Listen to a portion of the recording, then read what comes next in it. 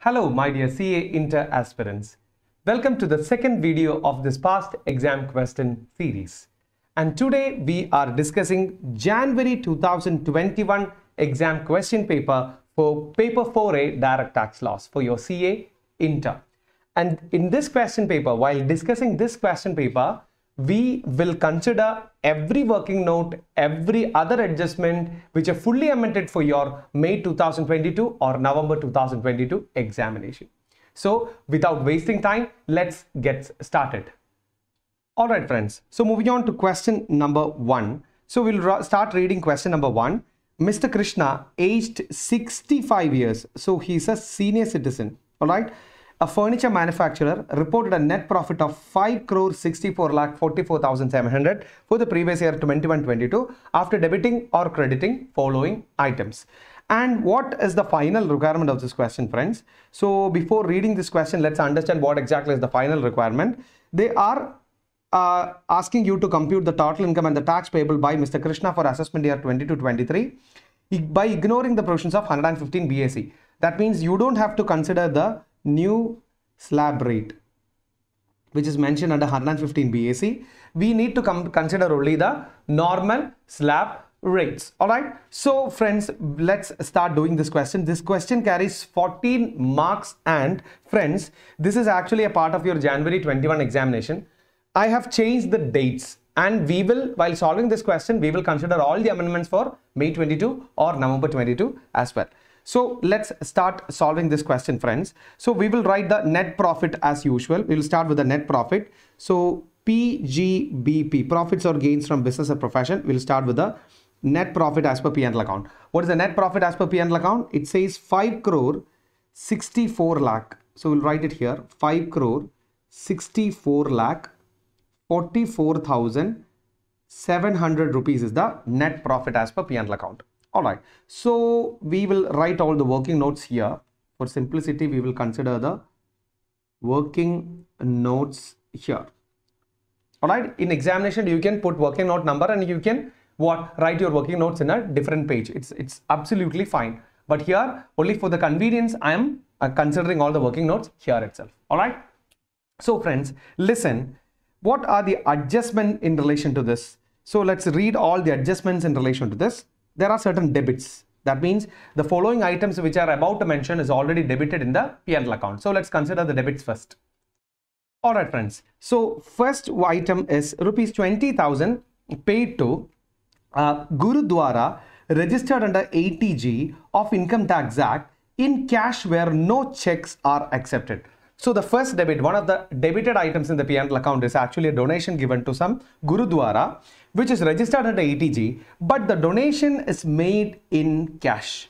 So friends, hope you remember under section 80G, if donation amount is more than 2,000, then you are not supposed to make it in cash. It is not allowed as a deduction if it is made in cash. If made in cash. That simply means cash donations under 80G over and above 2,000 rupees is not allowed as a deduction under 80G. So here the donation amount is 20,000 rupees. So you are not supposed to consider that entire 20,000 rupees as a donation under 80G. If the cash donations is over and above 2,000, then the entire donations is not eligible to be claimed as a deduction under 80G. That is the first thing that you should remember. Now the second thing is, it is already debited in the P&L account, right? So you have to add back this particular 20,000 from the net profit. Then you need to compute the real profit as per Income Tax Act, and you are not supposed to claim it as a deduction under 80G as well. So the adjustment here is adding back donation to Gurudwara, that is 20,000 rupees we are adding back, and it is not allowed as a deduction under 80G as well, since it is a cash donation which is over and above 2,000. I hope it is clear for you. Now, moving on to the second adjustment, 48,000 contributed to a university approved and notified under section 35 subsection 1 clause 2 to be used for scientific research. So it is actually a contribution given to a university who does scientific research. So those contributions are well allowed as a deduction under section 35. these contributions are allowed as a deduction under section 35. Since it is already debited in the P&L account, since the 48,000 rupees is already debited in the P&L account, no further adjustment is required. So we will write a note for that. So the note says contribution to Scientific Research University under section 35 is allowed as deduction. Is allowed as deduction since it is already debited in P&L, no further adjustment required. Adjustment required. You don't need to consider any other adjustment because it is already debited in the P&L account. I hope that too is clear for you. All right. Now, next one, adjustment number 3, that is interest paid rupees 1,67,000 on loan taken for the purchase of electronic vehicle on 15/5/2021 from a bank, and e-vehicle was purchased for personal use of his wife. First of all, this e-vehicle is purchased for the personal use of that assessee's wife. All right, assessee's name is Mr. Krishna. So that interest on loan of a vehicle which is used for personal purpose is not allowed as a business expenditure. That is the first thing that you should consider. So you have to add back the entire 1,60,000 from the net profit to arrive at the correct business profit. That is the first adjustment required. Then adjustment number 2, under 80EEB, there's a section called 80EEB of income tax. If an assessee has taken a loan between 1st April 2019 and 31st March 2023 for purchase of what? Electronic vehicle, then interest on loan up to 1,50,000 is allowed as a reduction under 80EEB of Income Tax Act. So here, definitely assessee is actually taken a loan for the purchase of an electronic vehicle. So he is eligible to claim that interest as a deduction under 80EEB of income tax. So what we can do is first we need to add back interest on loan for purchase of electronic vehicle. So what is the entire interest? 1,67,000 is the entire interest. And under 80G, so we'll write here under 80EEB, not 80G, 80EEB, up to 1,50,000 rupees is allowed as a deduction. So here 1,50,000 rupees is allowed as deduction. Since the actual interest is 167, only up to 1,50,000 is allowed as a deduction under 80EEB. All right. So that is the adjustment required for the second item. Now, so the third item. Moving on to the fourth item, his firm has purchased timber under forest lease of 20 lakh for the purpose of business. So the question says he purchased timber for the purpose of business. So it is just like a raw material, right? He purchased timber for the purpose of his business. That simply means it's a kind of raw material because he's a furniture manufacturer. He definitely require what? Timber. So it is a purchase of raw material. So no further adjustment required as per this particular question. Why? Because raw material is just like a timber and you are purchasing raw material for you manufacturing your furniture. Definitely it is allowed as a normal purchase expenditure. So no further adjustment required for that. You need to write a note. So furniture is like his raw material, hence it is allowed as a deduction. That you can write here. All right. Now moving forward with the credit, there are certain credits. First item is income of 4 lakh from royalty on patent registered under Patent Act received from different resident clients and no TDS needed to be deducted by any of the clients. So he received 4 lakh in aggregate from different clients, and this is based on some patent, right? This royalty is received based on some patent. So first of all, my question is, this income is not taxable as a normal business income. It will be taxable under IFRS. All right, because he is a furniture manufacturer and he had some inventions. We don't know what exactly is the invention. All right, and he receives some income, some royalty income on account of this inventions. Then that income is not assessable under PGBP. It will be taxable under IFOS. That is the first thing that you should know. So what we can do, we will deduct royalty on patent. How much is the royalty he received, friends? As per this question, it is 4 lakh rupees is the royalty he received. So we have to deduct this 4 lakh rupees from here. All right, we have to deduct this 4 lakh rupees from here, and you need to consider it as an income taxable under IFOS. So income from other source. That is, first item is royalty on patent. Is definitely a taxable income under IFOS. The amount is 4 lakh. And now friends, there is a section under chapter 6A, that is under section 80 RRB. If an assessee is in receipt of what? Royalty on patent, then he is eligible to claim a deduction under 80 RRB. And friends, you tell me what is 80 RRB deduction? Either actual amount of royalty on patent received or 3 lakh rupees, whichever is lower shall be the actual deduction under 80 RRB. There are two deductions, 80 QQB, that is for royalty on book orders, and 80 RRB is for royalty on patents. So here it is 80 RRB. Now tell me what is the actual royalty received here. Actual royalty received here is 4 lakhs.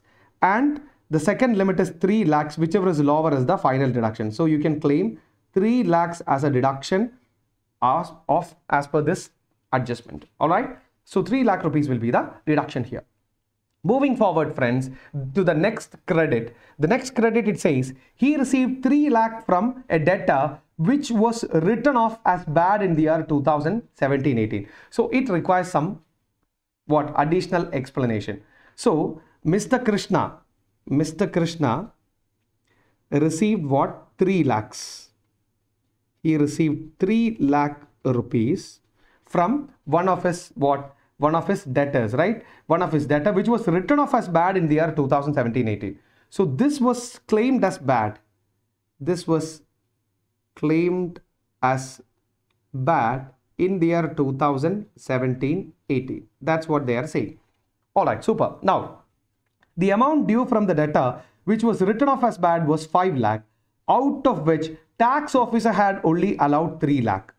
So the point is, friends, listen, the actual amount claimed as bad was 5 lakh.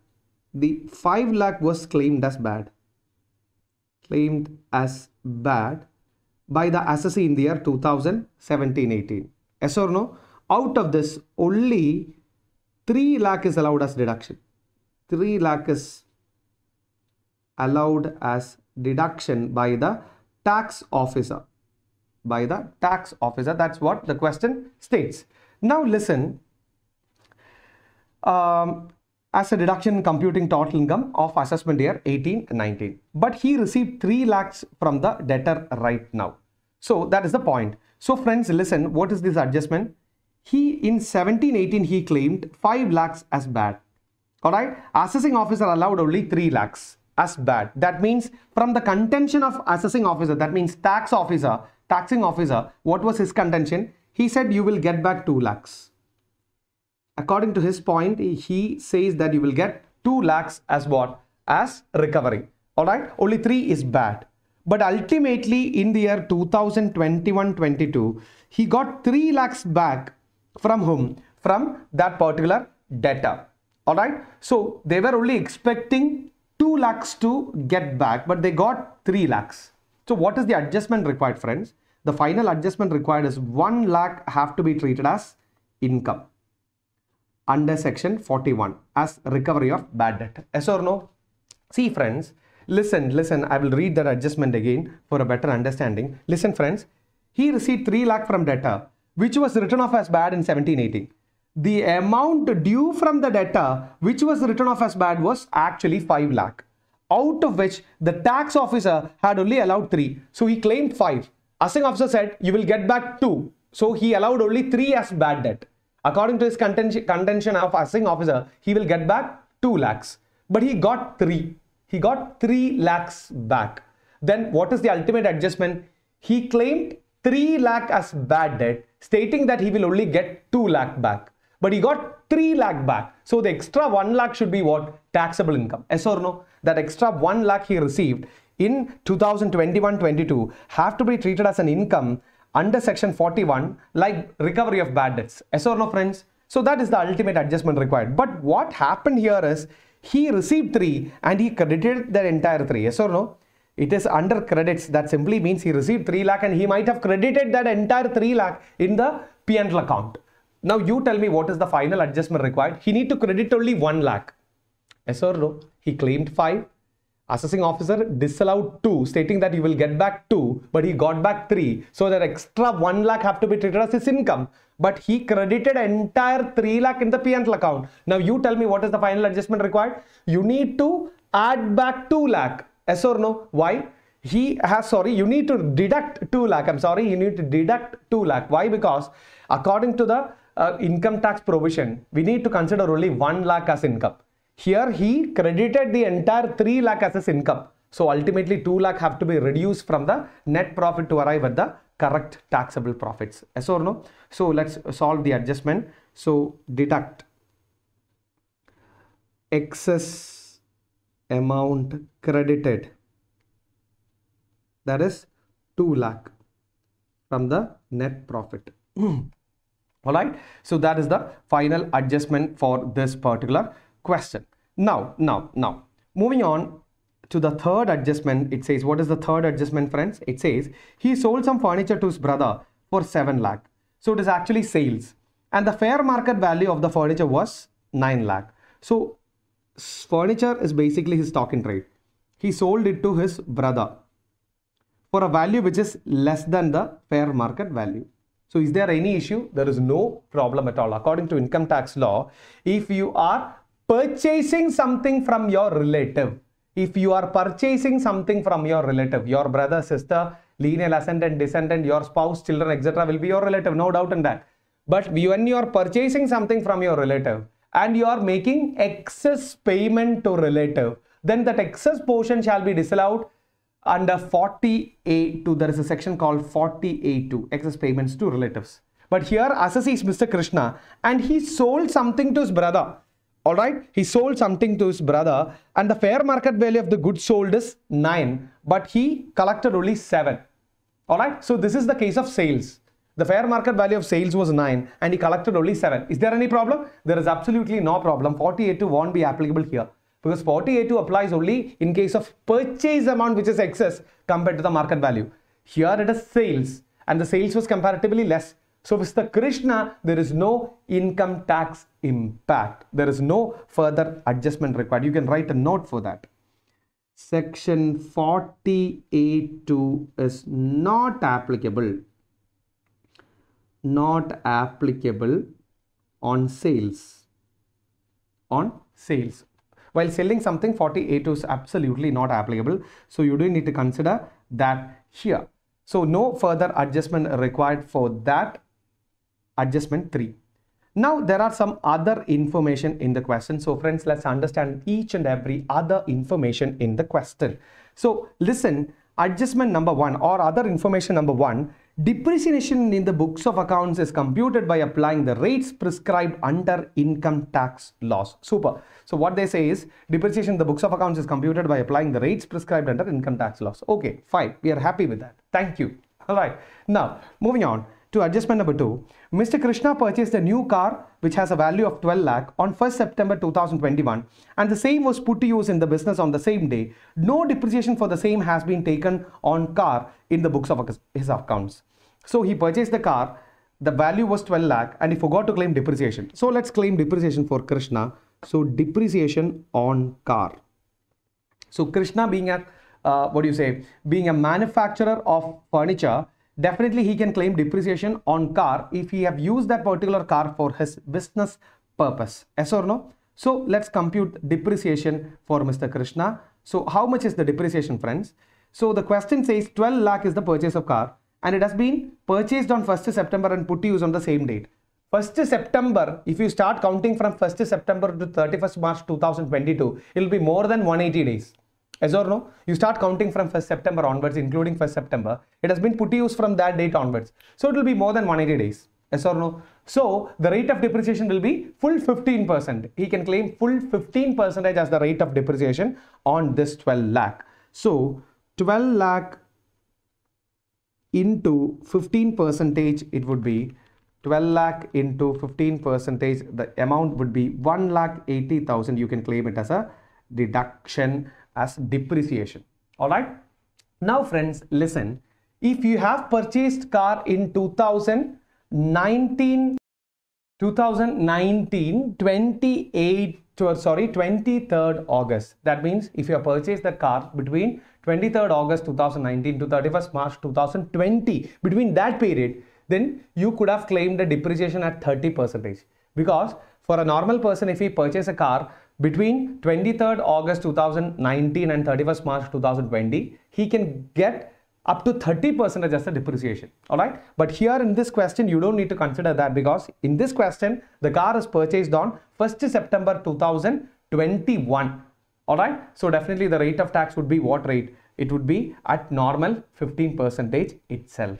I hope that is super clear for you. Now friends, moving on with the next adjustment. So we were discussing about the car. All right. Now adjustment number 3. Adjustment number 3 in the additional information. Okay, it has not been debited or credited to the P&L account. Now adjustment number 3. Mr. Krishna sold a house on 30th March 2019. So we will write a separate working note for that, because it looks like a very hectic adjustment. Okay. Yeah. All right. So Mr. Krishna has sold a house on 30th March 2019. So he sold some house on 30th March 2019. All right. So there will be some capital gain impact on that. So what happened is, and deposited the long-term capital gain of 25 lakh in capital gains account scheme by the due date of filing return for that year. And he deposited, how much is the amount? He deposited 25 lakhs. He deposited 25 lakhs in capital gains account scheme in that year. In that year itself. That's what they are saying. So hope you remember, if a person have transferred his residential house property and he is purchasing or constructing another residential house property, in the case of purchase, he can purchase that new residential house property before 1 year or 2 years after the date of transfer. In the case of construction, he can construct a new house property within 3 years from the date of transfer. And if he is doing this activity, then he can claim an exemption under 54. Hope you remember, I have a house, I've transferred it, and I've received some long-term capital gain. I've incurred some long-term capital gain. I can invest this long-term capital gain in another residential house property. Then I can claim exemption under 54. For that, there is a time frame they states. In case of purchase of new residential house property, you need to purchase it 1 year before or 2 years after the date of transfer.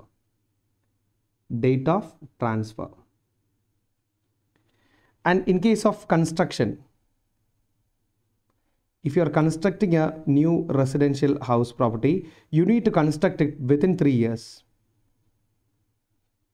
from the date of transfer. This is what the act says. All right. Now let's see. And if he is not purchasing or constructing the new house in the year of transfer of original house property, then he need to invest that equivalent amount in the capital gains account scheme according to section 54. Hope you remember, we have covered 54 under capital gains chapter. So if a person is not planning to invest that long-term capital gain in the year of original transfer of asset, then he must deposit that equivalent amount in a capital gains account scheme, and he can utilize the amount from the capital gains account scheme within these dates for purchasing or constructing the new residential house property. Now let's continue. On 1st March 22, he sold another house property in which he resided for 1 crore. So on what date? I will repeat the date again, friends. On 1st March 22. So on 1st March 2022, he sold another residential house property where he receives what? He receives an income for 1 crore. He sold it for 1 crore. He sold it for 1 crore rupees. That's what they are saying. Super. And he earned a long-term capital gain of 50 lakh on sale of this property. So he sold it for 1 crore and he earned a long-term capital gain, that is 50 lakh for the sales of this particular property in the year 22 or in the year 2021-22. All right, no problem. On 25th March 22, he withdrew the money out of his capital gain account and invested 1 crore on construction of one house. So on which date, friends? Let's read that date again. On 25th March 2022. On 25th March 2022, he withdrew this 25 lakhs, he withdrew the amount, that means that 25 lakhs from CGS, capital gains account scheme, and he invested, how much he have invested? He has invested around 1 crore rupees. That means he withdrew 25 lakhs from the capital gains account scheme and he took 75 lakhs from his pocket and he invested total 1 crore in what? In 1 crore in construction of one house, for constructing a new house, or we will write it here. He invested 1 crore for constructing new house. That's what they are saying. Super. So friends, what they have done, so on 25th March 2022, he withdrew the money and out of his capital gain account and invested 1 crore in construction of one house. So he invested 1 crore by 25th March 2022. Yes or no? Now friends, let's see. Let's check everything. So this 25 lakhs has been withdrawn on which date? On 25th March 2022, and he invested in construction of new house. All right. Now friends, listen, this 25th March 2022, you have to check whether it is within this 3 years from the date of original transfer of asset. The original transfer of old asset was 30th March 2019 and he invested 25 lakhs in capital gains account scheme. And on 25th March 2022, he withdrawn everything and invested in the what? Invested in the new residential house property. Now let's check friends. So 30th March 2019 means 2020, 21, 22. So that means before 30th March 2022, he have to invest this 25 lakhs on construction of a new residential house property that he's already invested. He has invested on 25th March 2022. All right. So he has invested 25th March 2022. No problem for that. This 25 lakhs has been correctly invested. Correctly or timely invested, we can say. Timely invested. So there is no problem for that. Now, along with this 25 lakhs, he took 75 lakh again from his pocket. All right. So on 25th March 2022, he took 75 extra lakhs from his pocket. And friends, listen, on 1st March 2022, he sold a residential house property and there was a capital gain, long-term capital gain of 50 lakh also. All right. So ultimately what happens on 20th March 2022, he sold another residential house property and he had a long-term capital gain of 50 lakh. And this 50 lakh is also invested in the new residential house property, which is constructed on which date? On 25th March 2022. So that is also invested in the newly constructed residential house property, which is constructed on 25th March 2022. So ultimately he can gain what? Exemption under 54 for this 50 lakh also. Yes or no? So what is the final adjustment required in this question, friends? So as a final adjustment, we can write under capital gains, there is a transfer of residential house property on 20th March 2022. It's on 20th March 2022 and the long-term capital gain was 50 lakhs. 50 lakhs. Under section 54, he can claim that entire 50 lakhs as an exemption from the long-term capital gain since he has invested that amount in constructing a new residential house property. Along with that, you can write a note as well. What is the note? The amount invested in capital gains account scheme on 19th March 2000, 30th March, sorry, 30th March 2019 has been timely utilized. Timely utilized. That is on or before 30th March 22.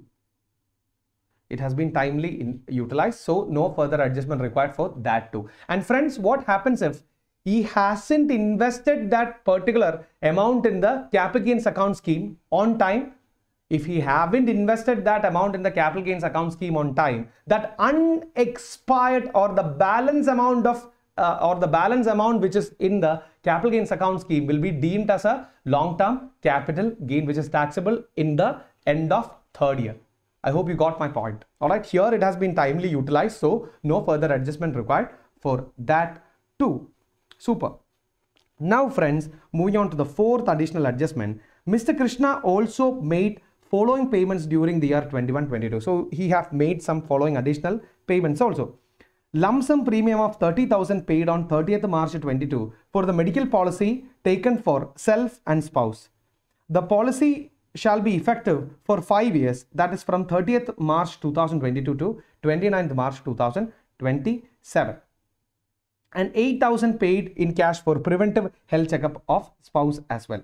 So it is in relation to 80D. Both the adjustments are in relation to 80D. So let's consider that too. So under section 80D, so he have paid what? Mr. Krishna has paid a lump sum premium of 30,000. So he have paid a lump sum premium of how much? 30,000 rupees, which is for how many years? It starts from 30th March 2022.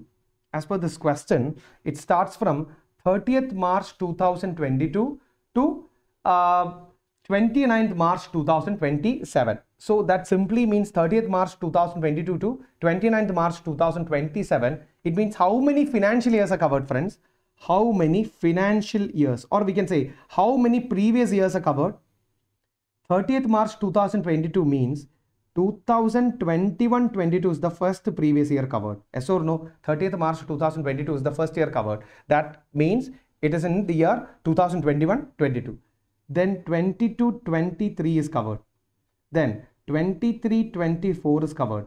Then 24-25 is covered.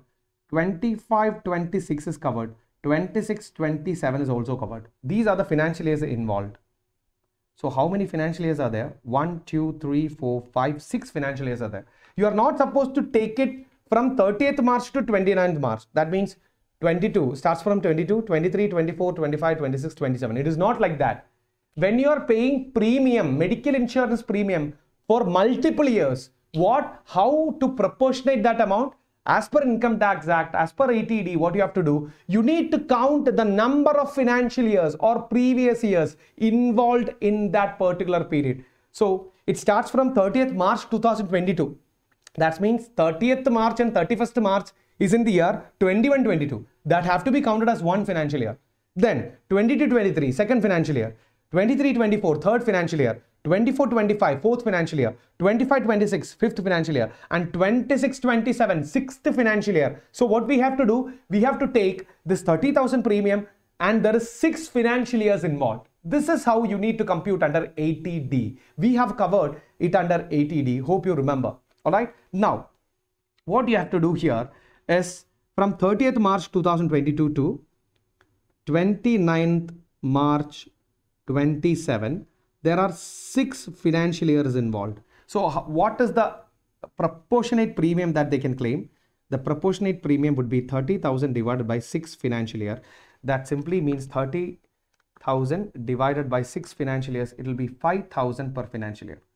You have to claim 5,000 as a deduction under 80D. Now, it's not yet over. He have paid something more, that is 8,000 he have paid in cash for preventive health checkup of spouse and self. 8,000 preventive health checkup. So as you know, preventive health checkup maximum deduction allowable will be 5,000 rupees, not more than that. He have paid it in cash, that's not a problem. Preventive health checkup payment is in any method is acceptable. But for health insurance premium, you have to make the payment other than cash. For actual medical expenditure also, you have to make payment other than cash. Here, preventive health checkup, definitely the method of payment is not that very relevant. So he have paid around 8,000, but he can claim a deduction up to rupees 5,000. So the deduction shall be 5,000 rupees for preventive health checkup.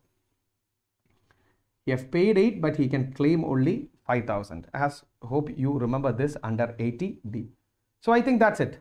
That's it. Now let's compute the net profit as per P&L account, or the business profits as per PGBP. Let's compute it first. So profits or gains from business or profession. How much is the profits coming? 5 crore 64 lakh 44,700. 564 44,700 plus 20,000 plus 167,000 minus 4 lakh minus 2 lakh minus 1,80,000, and the business profits would be, let's compute the business profits, friends, and the business profits here would be 5 crore 58 51 700. 5 crore 58 51 700 would be the business profits here. So we will mark it up. And how much from the capital gain? Nothing, nil. Hope you know the reason. All right. Now, how much from IFRS? It is 4 lakhs. So it is easy for us to compute the gross total income. GTI. How much is the gross total income? Plus 4 lakh. That would give you 5 crore. What is the gross total income? 5 crore 62 lakh 51 700. Right. 5 crore 62 lakh 51 700 is the gross total income. From that, you can claim these chapter 6A deduction. So how much will be the total income, friends? If you claim these chapter 6A reductions, that is from 5 crore 62 lakh 51 700, you can deduct 1,50,000, then 3 lakhs, then 5,000 ATD, again 5,000 under ATD, that will give you 5 crore 57 lakh 91 700 as the total income. 5 crore 57 lakh 91,700 will be the total income. Now friends, I think that is the end of this. Whether we have to check whether we need to compute the tax payable. Yes, we need to compute the tax payable as well. All right, friends. So let's compute the tax payable. All right. So let's compute the tax payable, friends. We know the total income is 5 crore 57 91 700. So we will note down the total income here.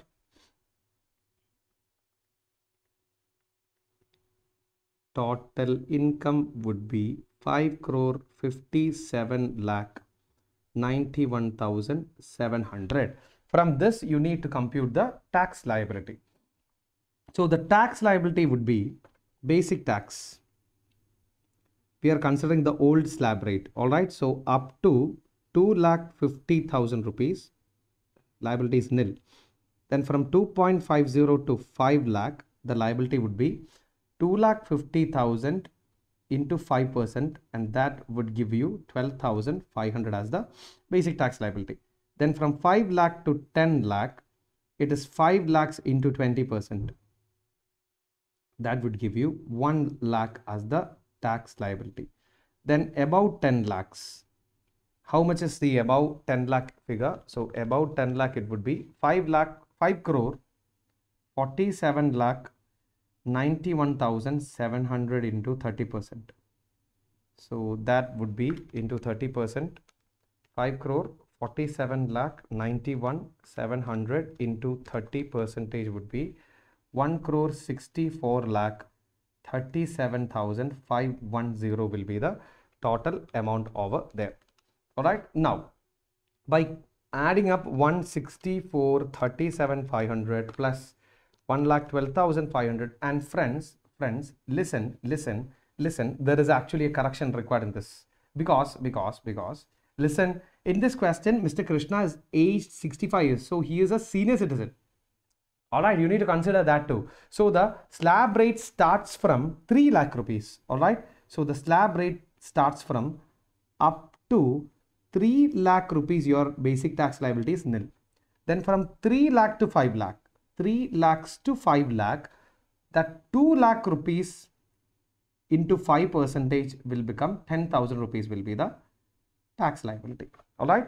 So let's compute it together. 1 crore 64 lakh 37,510 plus 1 lakh plus 10,000, and the total tax liability would be 1 crore 65 lakh 47,510. 1 crore 65 lakh 47,510 will be the total basic tax liability. Now there is this applicability of surcharge. Surcharge at the rate 37%. Why surcharge become 37? Since the tax liability, our basic tax liability or total income is more than 5 crore, or so that 37% on the basic tax liability would be the surcharge. So 1 crore 65 lakh 47,510 into 37%, the surcharge would be 61 lakh 22,579. We will take it as 79. All right. Now by adding these two, our total basic tax liability plus surcharge would be 2 crore 26 lakhs 70,089 rupees will be the amount. Now on this we have to compute 4% cess. So 4% cess, it will be 9,06,803. We can take 804.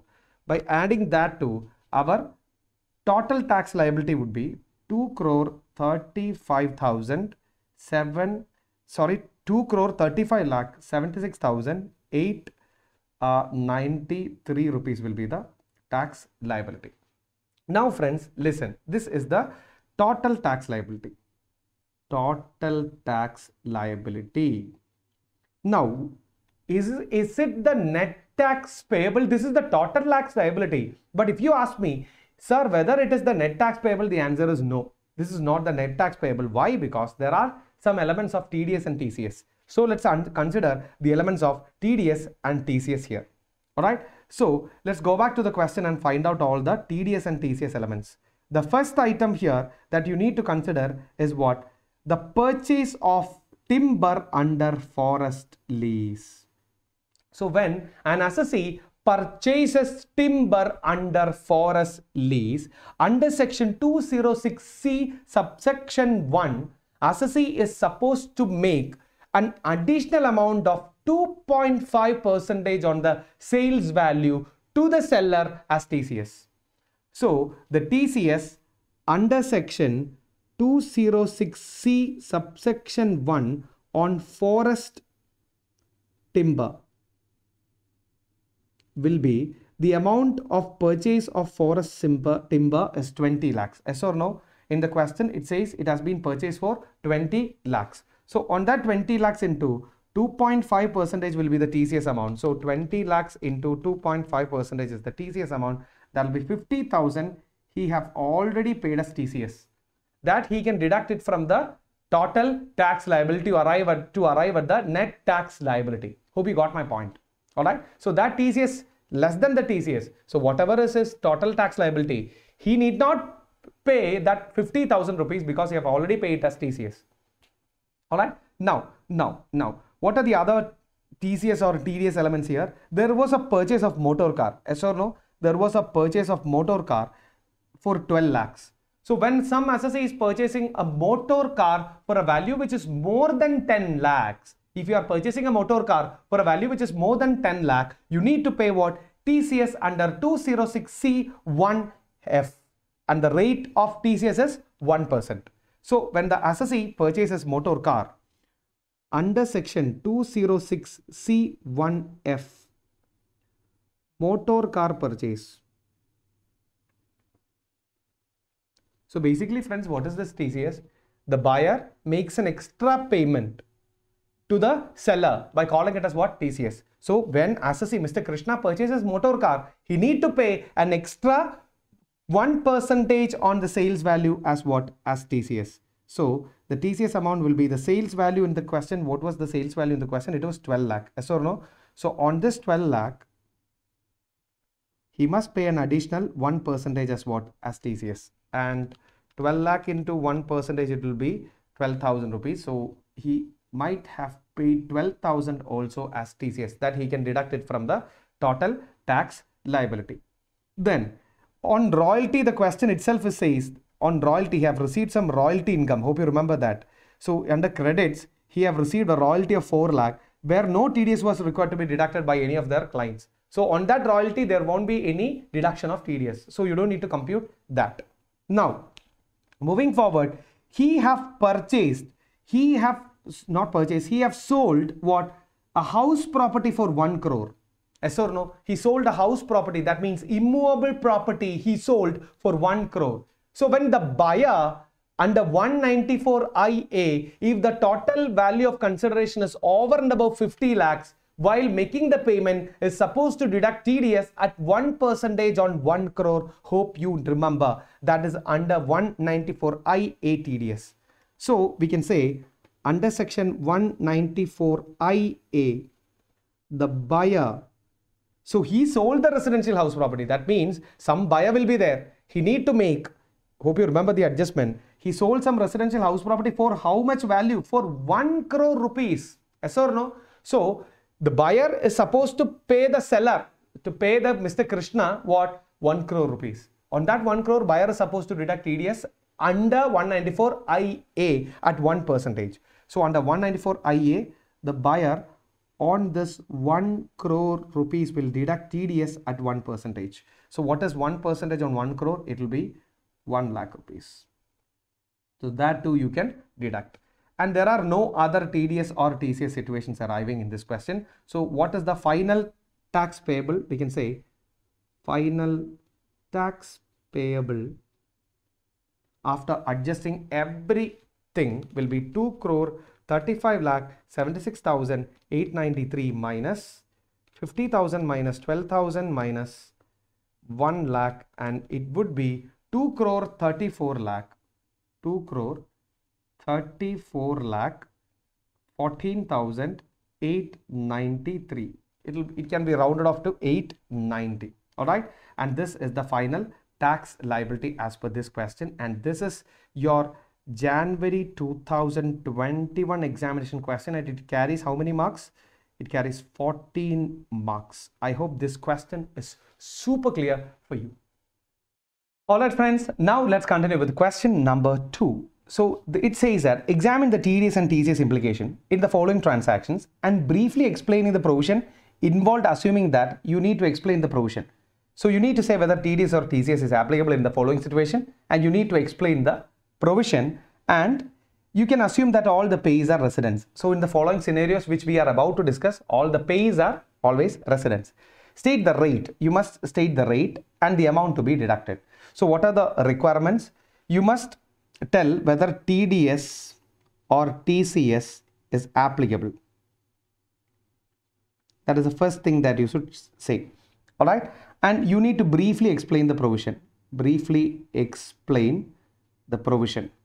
Then the rate of tax, rate of TDS, and the amount of TDS to be deducted. These are the things that you should answer in the following scenario. All right, so let's start answering the scenario. Situation number 1.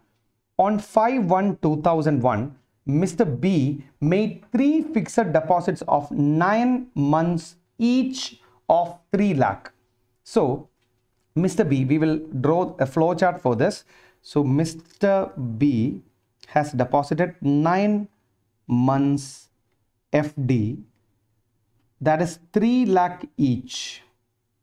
All right, 3 lakh deposits he have made. That's what they are saying. So deposits of 3 lakh each. Total 3 deposits he have made. Carrying interest at 9% with Mumbai branch, Delhi branch, and Chandigarh branch. So the first deposit is with Mumbai branch. Second deposit is with Delhi branch. Third deposit is with Chandigarh branch. Of which bank? CBZ Bank. So there is a bank called CBZ Bank. They have 3 branches, and he made fixed deposit in all of these 3 branches. This bank follows a centralized banking solutions, CBS. That means complete centralized. They maintain their books, accounts, everything in a centralized manner. All right. So this is what they are saying. Now, what is the next thing? these fixed deposits will get mature on 31st January 2022. So since it is a 9-month deposit, it starts from 1st May 21 to 31st January 22 to get matured. So let's count May, June, July, August, September, October, November, December and January. Exactly 9 months deposit it is. Now, which is the section involved here? The section will be 194A, that is TDS on interest other than interest on securities. So this will be covered under 194IA, that is TDS on interest other than interest on securities. Under 194IA, friends, listen, if the aggregate annual interest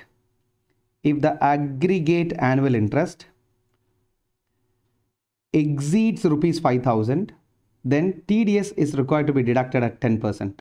That's what the act says. If the aggregate annual interest exceeds 10,000, then TDS is definitely required to be deducted at 10%. Now, listen, in the case of fixed deposits, if the payee is a resident, then the threshold will be rupees 40,000. Threshold will be rupees 40,000 instead of 5,000. So the threshold will be 40,000 instead of 5,000. Now, if the payee is a resident senior citizen, then the threshold will be rupees 50,000 instead of 40,000.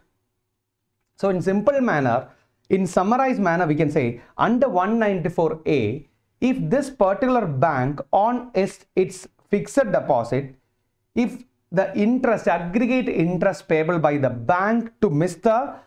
B, if it is more than 40,000, because we don't know whether Mr. B is a senior citizen or not.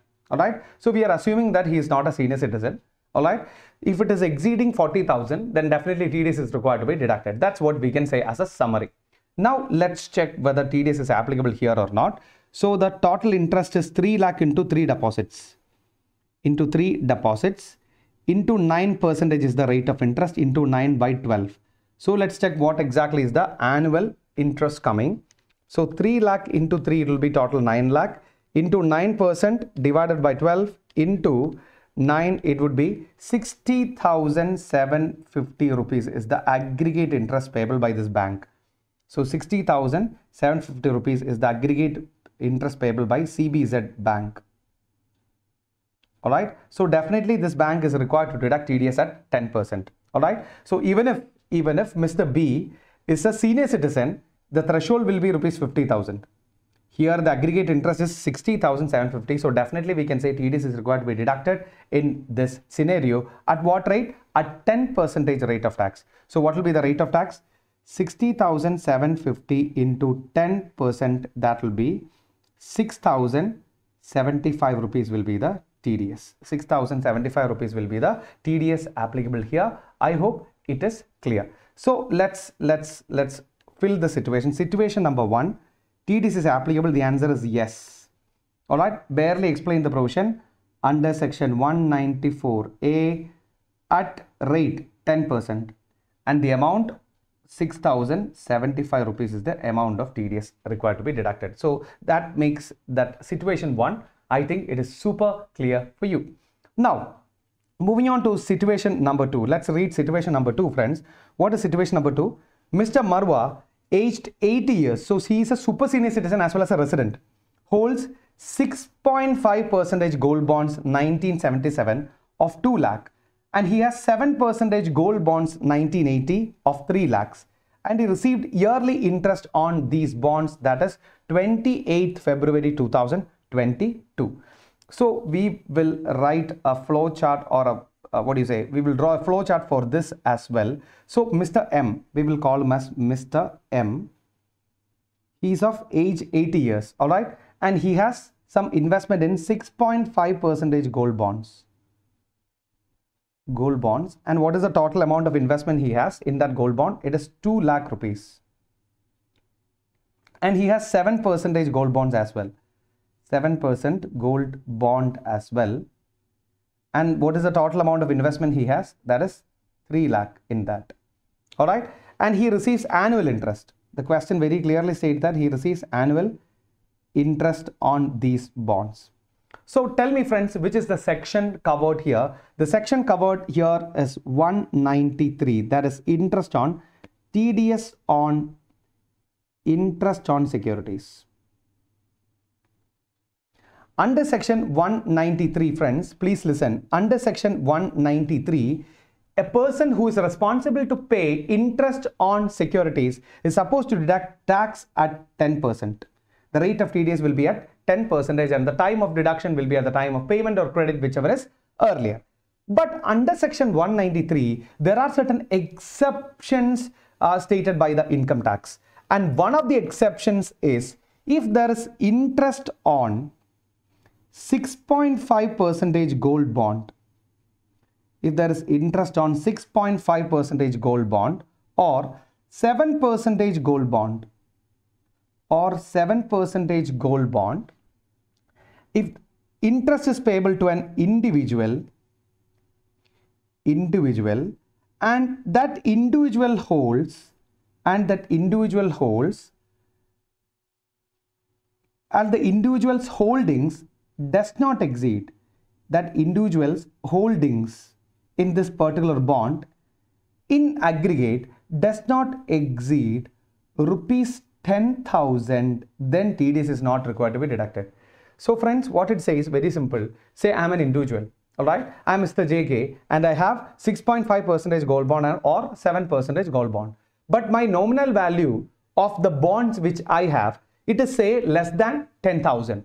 Then TDS is not required to be deducted under 193 because it is covered under exception. If my holdings in these two bonds aggregate exceeds 10,000, then definitely TDS is required to be deducted under section 193 of income tax at 10%. Now let's go back to the question. Here, what is the total holdings? The total holdings will be 5 lakh. Yes or no? The total holdings will be 5 lakh. So even though Mr. M is an individual, definitely on interest on these bonds, TDS is definitely required to be deducted. So friends, let's compute the TDS rate here. So the first case, it is 2 lakh into 6.5% is the rate of interest. So 2 lakh into 6.5%, it would be 13,000 would be the interest in the first case here. And in the second case, it is 7% on 3 lakh. So 3 lakh into 7% and it would be 3 lakh into 7% and it would be 21,000. It will be the amount of TDS. Sorry, amount of interest. So what is the total amount of interest here? So 21,000 plus 13,000 and that will be 34,000 is the total amount of interest from these two bonds. On this 34,000, definitely TDS is required to be deducted. At what rate? At 10% rate. So the amount of TDS would be 3,400 rupees. So the TDS amount would be 3,400 rupees in this particular scenario. I hope this too is clear for you. Now let's go back to our main sheet and let's fill the second scenario case. In second scenario, yes, TDS is required to be deducted under section 193. At what rate? At again 10% rate, and the amount of TDS required to be deducted in total would be 3,400 rupees. I hope that is clear for you. Now, moving on to the third scenario. What is the third scenario? Messrs. AG Private Limited took a loan of 50 lakh from Mr. Haridas. All right. So we will draw a flowchart for that too. So Messrs. What is the company name? Messrs. AG Private Limited. AG Private Limited has took a loan from Mr. Haridas. So they took a loan from Mr. Haridas, and how much was the loan? They took a loan of 50 lakh from Mr. Haridas. So Haridas has advanced the loan of 50 lakhs to Messrs. AG Private Limited, which is a company SSC. And now, what is the interest rate for this? It credited interest of 79,000 payable to Mr. Haridas during the previous year 21-22. So they are now paying 79,000 as interest for their 21-22. That's what the question says. So now it credited interest of 79,000 79,000 payable to Mr. Haridas during the previous year 21-22. And Messrs. AG Private Limited took Messrs. AG Private Limited total turnover during the previous year 2021 does not exceed 1 crore. All right. So now let's understand the year in which this interest is accrued is 21-22, and they are also saying in the previous year 2020-21, preceding previous year, their total turnover of this AG Private Limited is less than 1 crore. That's also given in the question. Now, which is the relevant TDS section covered under this, friends? This will be under section 194A, that is TDS on interest other than interest on securities. So under 194A, TDS is required to be deducted at a normal interest which is exceeding 5,000 rupees in aggregate in a financial year at 10%. So if the amount of interest is over and above 5,000 rupees, then TDS is definitely required to be deducted at 10%. And under 194A, there is some restrictions. If the deductor is individual or a Hindu undivided family, then they need to, deductor means the person who pays the interest. If it is an individual or a Hindu undivided family, then TDS is required to be deducted only if that individuals or Hindu undivided families preceding financial years business total turnover exceeds 1 crore or professional gross receipts exceeds 50 lakhs. So if the interest is payable by an individual or a Hindu undivided family, then TDS is required to be deducted only if the individual's business turnover in the preceding financial year exceeding 1 crore or his professional gross receipts exceeding 50 lakhs. So here the interest is payable by a company, not by an individual. The payee is an individual. Alright, but the interest is payable by a company. So irrespective of the turnover limit, definitely if the amount of interest exceeds 5,000, then TDS is required to be deducted at 10% as per the provisions of 194A. I hope this point is clear for you. So we can say on the 79,000, definitely 10% will be the TDS, that is 7,900 rupees will be the amount of TDS that have to be deducted by the company, and that is the final answer for this question. Now let's go back to the main sheet and fill the required columns. Situation number 3, yes, there also TDS is required to be deducted. Under which section? Again 194A. The rate of TDS same 10%, and the amount of TDS deducted will be 7,900 rupees. Okay. Now there is one more scenario pending under this question, that is Mr. Prabhagar is due to receive 6 lakhs on 31st March 2022 towards maturity proceeds of life insurance policy taken on 1/4/2018, for which the sum assured is 5 lakhs and the annual premium is 40,000. So we will write a flowchart, or we will draw a flowchart for this scenario as well, friends. So what it says is Mr. Prabhagar, right? So Mr. Prabhagar, we will call him as Mr. P. So Mr. P has taken a life insurance policy on what date? On 1/4/2018 he have taken a life insurance policy from LIC. Alright. Now he is due to receive, now he is about to receive 6 lakhs as maturity proceeds.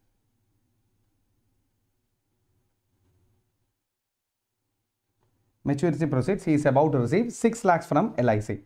Alright. Now, the sum assured, the original sum assured was 5 lakhs. Now, students, you will ask me, sir, the sum assured was 5 lakh and now why he is getting 6 lakhs? Extra 1 lakh, that may be due to bonus. All right. See, at the time of taking policy, there will be an assured sum. Then the percentage of profit, again, that can be called as a bonus, also will be paid at the time of original maturity. So the sum assured, the original maturity amount which they receive will be comparatively higher than the sum assured normally. All right. Now the sum assured will be 5 lakh rupees, but the actual amount he got back is 6 lakhs. Now, what is the annual premium he paid? The annual premium he was paying, annual premium paid by Mr. P to the LIC was 1,40,000. And they got this sum assured, or they got this maturity proceeds on which date? On 31st March 2022. So when there is there is maturity proceeds received from Life Insurance Corporation, the relevant TDS provision is under section 194DA. Alright, so if TDS applicability is there, then it will be covered under 194DA of income tax. So let's understand what exactly is the 194DA. So friends, you tell me, who is the deductor under 194DA? The deductor will be always Life Insurance Corporation. Alright, so they need to deduct TDS at 5% at the time of payment if the sum assured is more than, or we can say if the maturity proceeds, is more than 1 lakh. If the maturity proceeds is more than 1 lakh, then they need to deduct TDS at 5% on the maturity proceeds under 194DA. Now friends, one thing that you should know, there is a deduction under section 1010D of income tax. There is an exemption, not deduction. There is an exemption under section 1010D of income tax. According to this exemption, the Act says that, listen, the Act says that if the policy is taken on or after 1st April 2012, if the policy is taken on or after 1st April 2012 and the premium paid, annual premium paid, if it is less than or equal to 10% of sum assured, then full maturity proceeds will be exempted. Full maturity proceeds will be exempted. Alright, now let's check. In this scenario, here the policy was taken on 1/4/2018. So it is after 1st April 2012. Now what was the sum assured? It was 5 lakh. What was the annual premium? It was 1,40,000. So let's check what is the percentage of annual premium which they are paying. The sum assured was 5 lakh and the annual premium they have paid is 1,40,000. So let's check what exactly is the percentage of premium paid. So 1,40,000 divided by 5 lakh will be 28% is the annual premium. And here it says if the annual premium paid is less than or equal to 10% of the sum assured, then it will be fully exempted. Otherwise the full summary, the amount will be fully taxable, or we can say the amount will not be exempted under 1010D. If the annual premium exceeds 10% of the sum assured, then exemption under 1010D is not at all applicable. Then definitely TDS is required to be deducted. Yes or no? Now, from 2018 to 2022 is the premium period. That means 18-19, 19-20, 20-21 and 21-22. It is for 4 years. Alright, so the amount which he got back, the total maturity proceeds he got back was 6 lakhs. And the premium paid by this person was 1,40,000 into 4 years. Yes or no? He was paying premium from 18-19, 19-20, 20-21 and 21-22. So he paid 4 years premium. So 1,40,000 into 4 years premium, it will be 5,60,000 is the total premium paid by him. So you tell me what is the income he received at the time of maturity. What is the net income he receives? It is only 40,000. On this 40,000, TDS is required to be deducted at 5%. On this 40,000, TDS is definitely required to be deducted at what percentage? At 5%. So 40,000 into 5% will become 2,000 rupees will be the amount of TDS that have to be deducted by the Life Insurance Corporation in this particular scenario. So on this 40,000, 5% is the TDS which is required to be deducted, and hence we can say, we can fill in our final column. So as per that,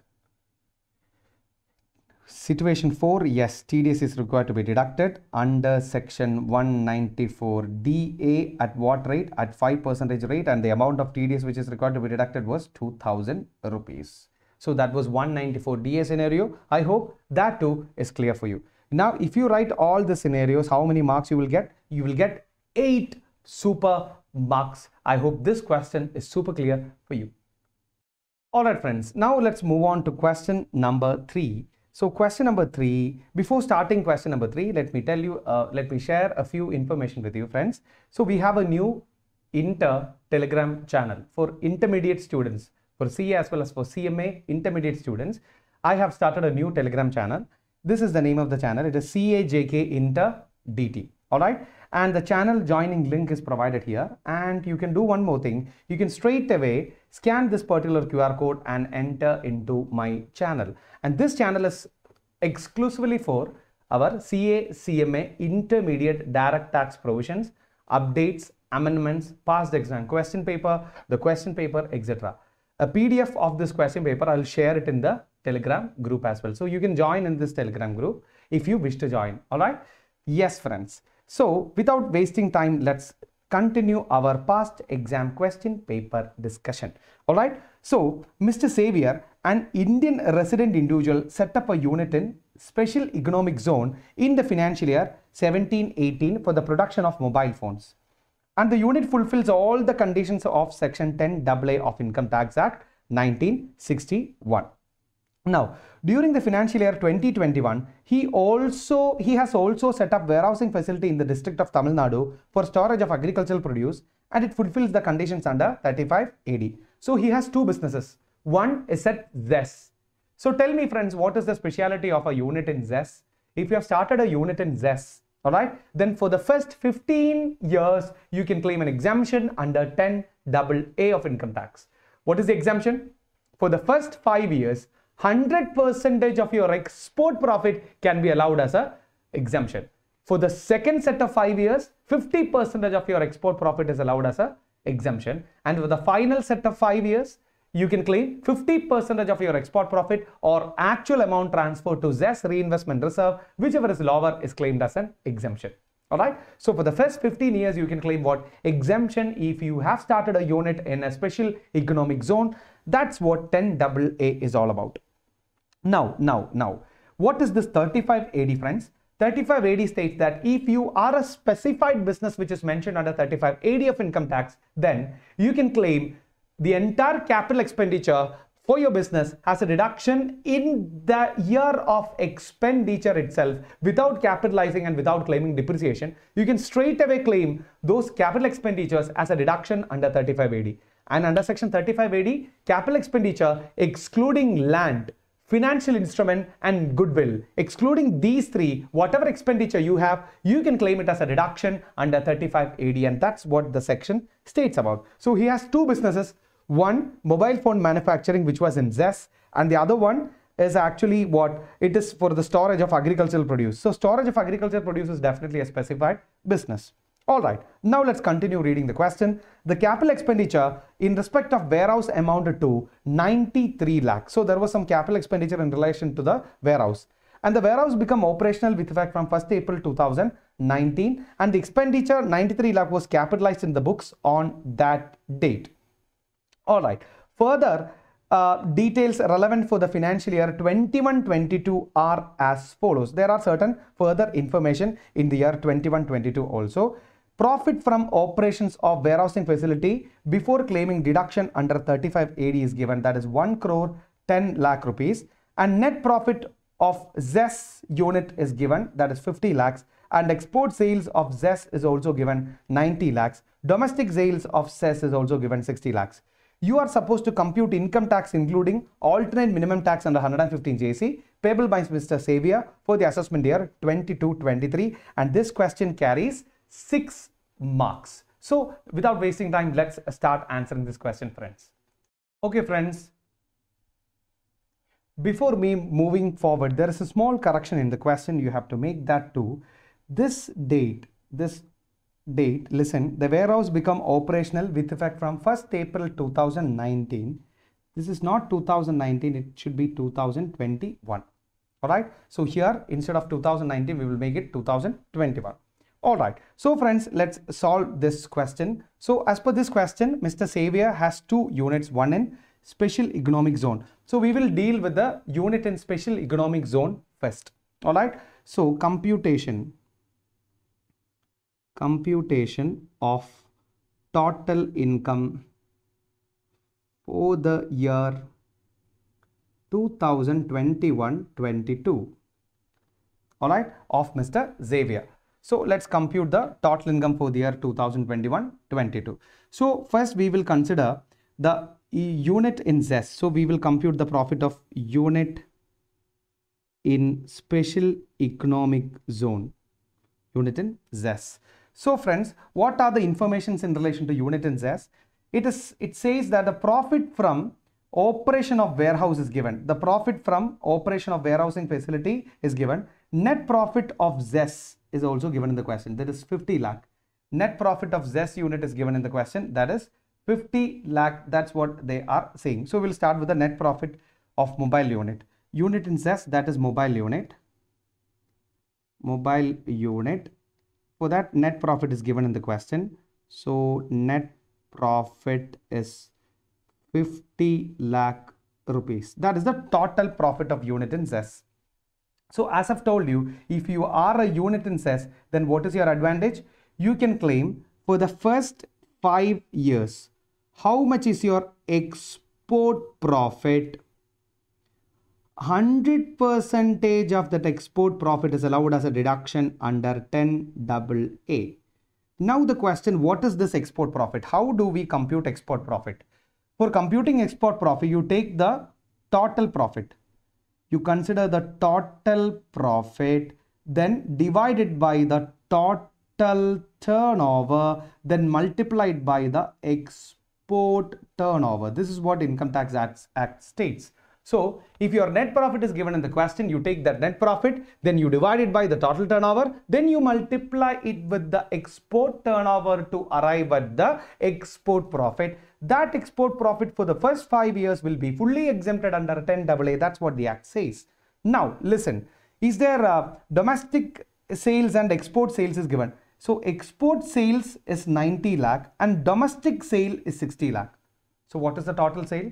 It is 90 plus 60 will be the total sale. Yes or no? So let's check in which year we have. They have started operation in ZES in 2017-18. They have started their operations in ZES in 2017-18. So let's check it out. So 17-18 they have started their operations. 18-19 second year, 19-20 third year, 20-21 fourth year, and 21-22 is the relevant previous year, that is the fifth year. So this is the fifth year. So he can claim 100% of the export profit as a deduction here. So we will compute exemption under section 10AA will be computed as per this working note number 1. We will write a working note for that. All right. So the working note number 1, we will write the working note over here. So we will take the total turnover we have to find out. How to find out the total turnover? In the question, export turnover is 90 lakh and domestic sales of ZES is 60 lakh. So export sales plus domestic sales will be the total sales. So export sales in this question is 90 lakhs and domestic sales in this question is 60 lakh. So the total would be 1 crore 50 lakh. 1 crore 50 lakh will be the total turnover.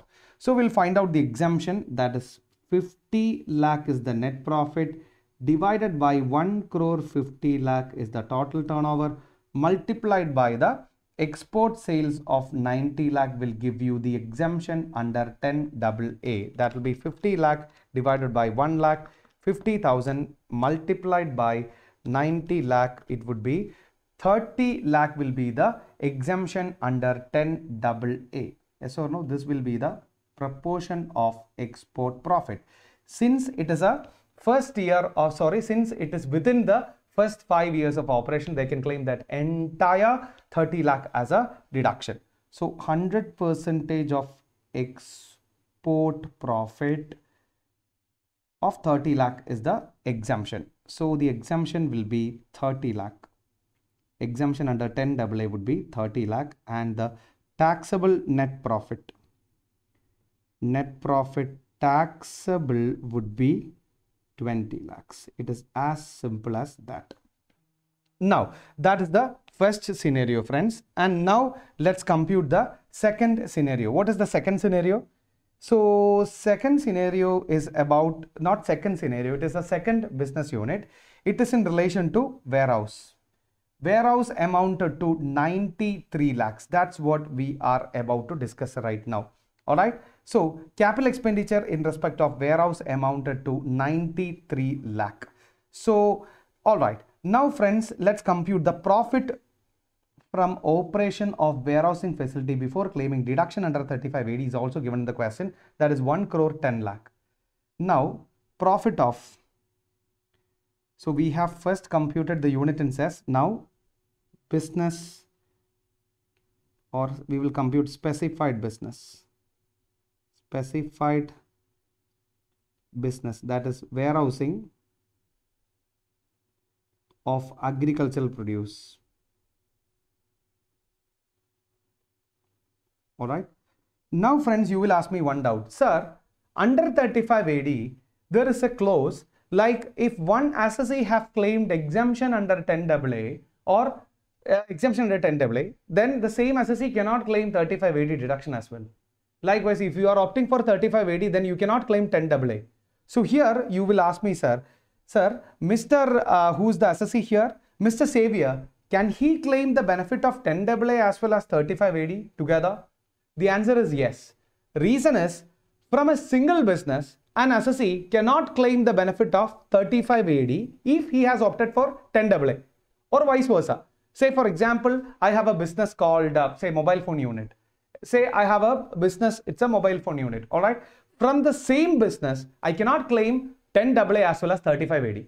So here in this question, this unit in ZES is actually mobile phone unit, and specified business is what? Warehousing of agricultural produce. So definitely assessee can claim both 35 AD as well as 10AA, because 35 AD is from one business and 10AA is from another business. So here that is quite possible. All right. Now, let's compute the specified business profit. So what is the profit from specified business? It is given in the question. Profit from specified business is 1 crore 10 lakh rupees. That is the profit from specified business. Now he is eligible to take a deduction under 35 AD, because the question says this profit is before taking deduction under 35 AD. Yes or no? So this profit is before claiming deduction under 35 AD. So he can claim deduction under 35 AD. Now let's compute his deduction under 35 AD. So the capital expenditure in respect of warehouse amounted to total 93 lakhs. So his total capital expenditure, total cap expenditure was 93 lakhs. That is given in the question. But it says including cost of land 13 lakhs. This 93 lakh is including cost of land 13 lakhs. So cost of land involved in this is 13 lakhs. Hope you remember, under 35 AD, except cost of land, financial instrument and goodwill, assessee can claim 100% deduction under 35 AD for all other costs. All right. So 93 lakh minus 13 lakh, it would be 80 lakhs would be the eligible deduction under 35 AD. Before concluding, let me tell you one more thing. This cost was incurred in which year? This cost was incurred during the financial year 2021. He has started his operations. All right. But listen. During the financial year 2021, he also started setting up warehousing facility in Tamil Nadu for the storage of agricultural produce, and capital expenditure of 93 lakh is incurred, and the warehouse become operational. So effectively, they started the warehousing facility from 1st April 2021. That's the change I've told you to make. From 2019, we have changed it to 2021. All right. So this warehouse was operational with effect from 1st April 2021. And the expenditure of 93 lakh was capitalized in the books of accounts on that date. So hope you remember under 35 AD, if you have incurred some capital expenditure before commencement of business, before commencement of specified business, then what should be the treatment? Very simple. On the date of commencement, you capitalize all your prior period capital expenditure. Then you claim deduction under 35 AD except for land, goodwill and financial instrument. Hope you remember. So here the assessee has capitalized everything on 1st April 2021 and definitely he can claim deduction under 35 AD. Alright. Now, what is the net profit from this business, friends? 1 crore 10 lakh minus 80 lakh would be 30 lakh would be the profit from this particular unit. So the profit would be 30 lakhs. So now you tell me what is the total income of this assessee. He has a net profit of mobile phone unit is 20 lakh and he has net profit from agriculture warehousing is 30 lakh. So the total income of this particular assessee will be 50 lakhs. That is 30 plus 20, 50 lakhs. Now, what is his age, friends? His age is not given in the question. It only says Mr. Xavier is an Indian resident. So he is a person with a normal age. All right. Now let's compute his tax liability. So computation of, we will compute his tax liability. So computation of tax payable for Mr. Xavier for 21-22 as per normal provision. So this is as per normal provision. Now you'll ask me, sir, why we are not considering 115 BAC? In this question, you don't have to consider 115 BAC. Why? Because the question is actually silent. But the point is, he is eligible to claim an exemption under 10 AA. The amount is 30 lakh. And he is also eligible to claim a deduction under 35 AD and the amount is 80 lakh. If he is opting for 115 BAC, that is the new slab rates, then he have to give up both of these exemptions. Both 30 lakhs and 80 lakhs is gone. So his profit will be somewhere around very high amount, right? 1 crore 10 lakh plus 50, his profit will be around 1.60 crores. So definitely that won't be beneficial for him because under 115 BAC, if you are opting for 115 BAC, then you cannot claim the 10 AA exemption as well as 35 AD deduction. So in this question, I'm not even considering 115 BAC. The question is actually silent. Whether to opt for 115 BAC or not is not given in the question, but it is obvious. No assessee will be dare to opt for this new 115 BAC. All right. So if you want, you can compute it and you can say 115 BAC is not beneficial here. It is obvious. So I'm not computing the effect of 115 BAC here. Now, let me apply the computation of tax payable as per the normal provision. So the total income in this question is 50 lakhs. So what is the basic tax liability, friends? Basic tax liability would be up to 2,50,000. You don't need to pay any taxes. All right. So up to 2.50 lakhs, it is nil. Then from 2.50 lakhs to 5 lakhs at 5%, it will be 12,500. Then from 5 lakhs to 10 lakh at 20%, the rate would be 1 lakh. Then about 10 lakhs, the rate would be 30% and that would be 40 lakh into 30%. It will be 12 lakh rupees also will come. So the total basic tax liability would be, what is the total basic tax liability? It would be 12 lakh plus 1,12,500. It will be 13,12,500 will be the total basic tax liability. 13,12,500 will be the total basic tax liability. And there will be cess at 4%. There is no surcharge. If the total income exceeds 50 lakh only, surcharge is required to be paid. Here, the total income is what? Less than 50 lakh rupees. Less than or equal to 50 lakh rupees and surcharge is not required to be deducted. Paid here. Alright. So, cess 4% will become 52,500. 52,500 is the cess amount. So, the tax liability as per normal provision. Normal provision would be, what is the tax liability as per normal provision? It be 13,65,000 would be the tax liability as per normal provision. 13,65,000 rupees. Now friends, it's not over. In the question itself, they are saying one more thing. While compute income tax including AMT, alternate minimum tax. Now friends, what do you mean by alternate minimum tax? So alternate minimum tax simply means if you are an assessee other than a company assessee, and you have claimed either 10AA exemption or 35AD deduction or Chapter 6A C heading deductions. For your inter, there is only 3 C heading deductions: 80 UQB, 80 RRB, and 80 JJAA. 80 JJAA is 30% of employee cost for creating new employment opportunities. 80 JJAA. 80 QQB is for royalty, deduction on royalty. 80 RRB is deduction on royalty on patent. Alright. So, if an assessee, not being a company, has claimed 10AA exemption or 35AD specified business deduction or Chapter 6A C heading deduction, then he is supposed to pay the tax on 18.5% of his adjusted total income as well. That simply means his final tax liability would be either the tax liability as per the normal provisions of the Act or 18.5% of what? 18.5% of his adjusted total income. This is what 115 JC alternate minimum tax is all about. Now you need to know what exactly is this adjusted total income. So let's find out what exactly is the adjusted total income. So computation of adjusted total income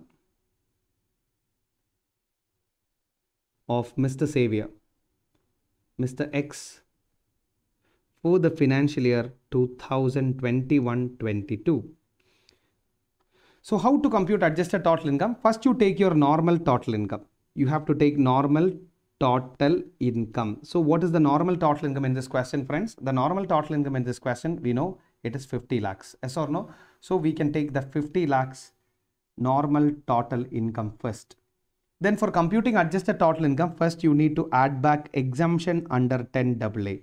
The assessee, if he has claimed exemption under 10AA, then you need to add back it to your normal total income to arrive at the adjusted total income. Now, what is the exemption he has claimed under 10AA? 10AA exemption was 30 lakh rupees. So we need to add back the 30 lakh rupees to the normal total income to arrive at the adjusted total income.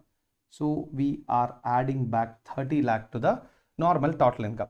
Now we have to add back 35AD deduction after deducting notional depreciation. Hope you remember the provisions under 115 JC. Now, first of all, what is this 35AD deduction which you have claimed from this question?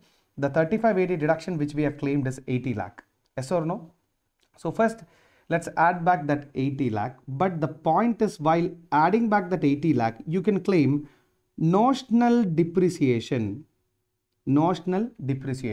So this 80 lakh is in relation to what? Building. Yes or no? The question is very much clear that this 80 lakh is in relation to warehousing facility. Their capital expenditure would be what? Capital expenditure in nature of warehouse. That means it is a building.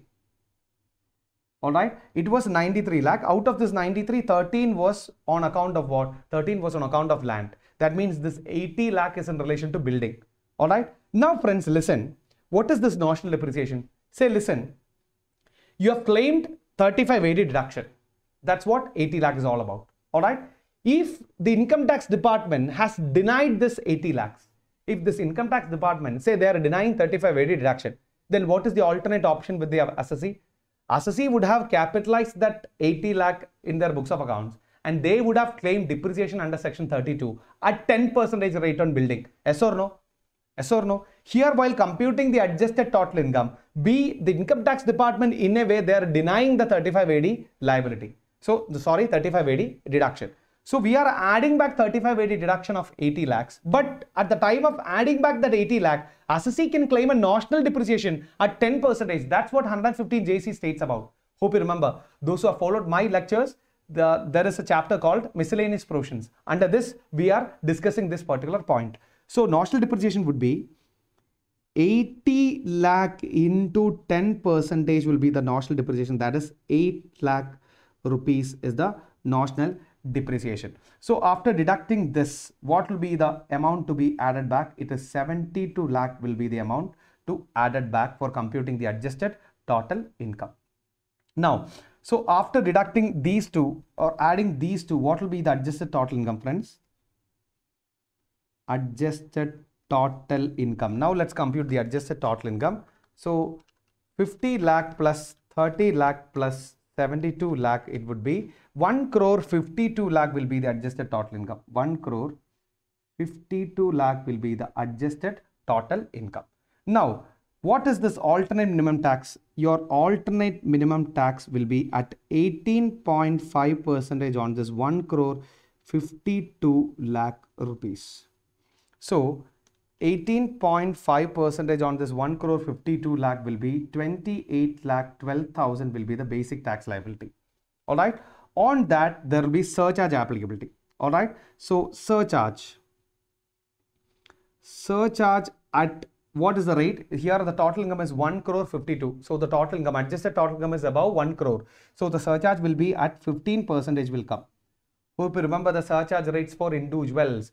If the total income is more than 50 lakh, the rate of surcharge 10%, more than 1 crore rate of surcharge 15%, more than 2 crore rate of surcharge 25%, more than 5 crore rate of surcharge 37%. So here 15% will be the rate of surcharge, and 28 lakh 12,000 into 15%, it would be 4,21,800 would be the surcharge. So adding these two, basic tax plus surcharge would be 32,33,800. On that, there is a cess at the rate 4%, health and education cess. So 4%, it would be 1,29,352 rupees will come. So adding everything together, your AMT tax liability would be 33,63,152 rupees will be your alternate minimum tax liability. So friends, now let's decide what is the final tax liability of this assessee. According to the normal tax provision, he is supposed to pay only 13,65,000. But according to alternate minimum tax provision, he is supposed to pay 33,63,152. So the final tax liability would be either tax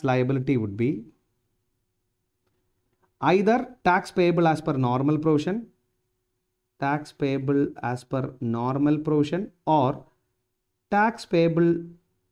as per alternate minimum tax, whichever is higher.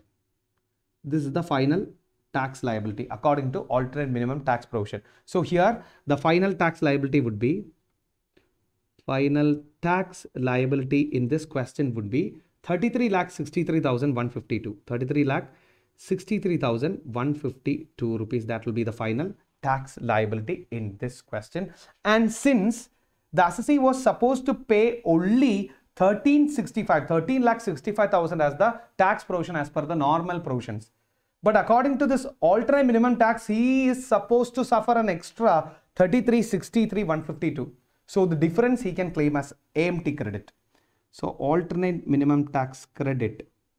How much is the AMT credit? 33,63,152 minus 13 lakh. What is normal provision? 1365. 13 lakh 65,000 versus normal tax payable. So this difference amount, that means the additional amount he is supposed to pay due to this alternate minimum tax law was 19,98,152 rupees. This he can claim as a AMT credit.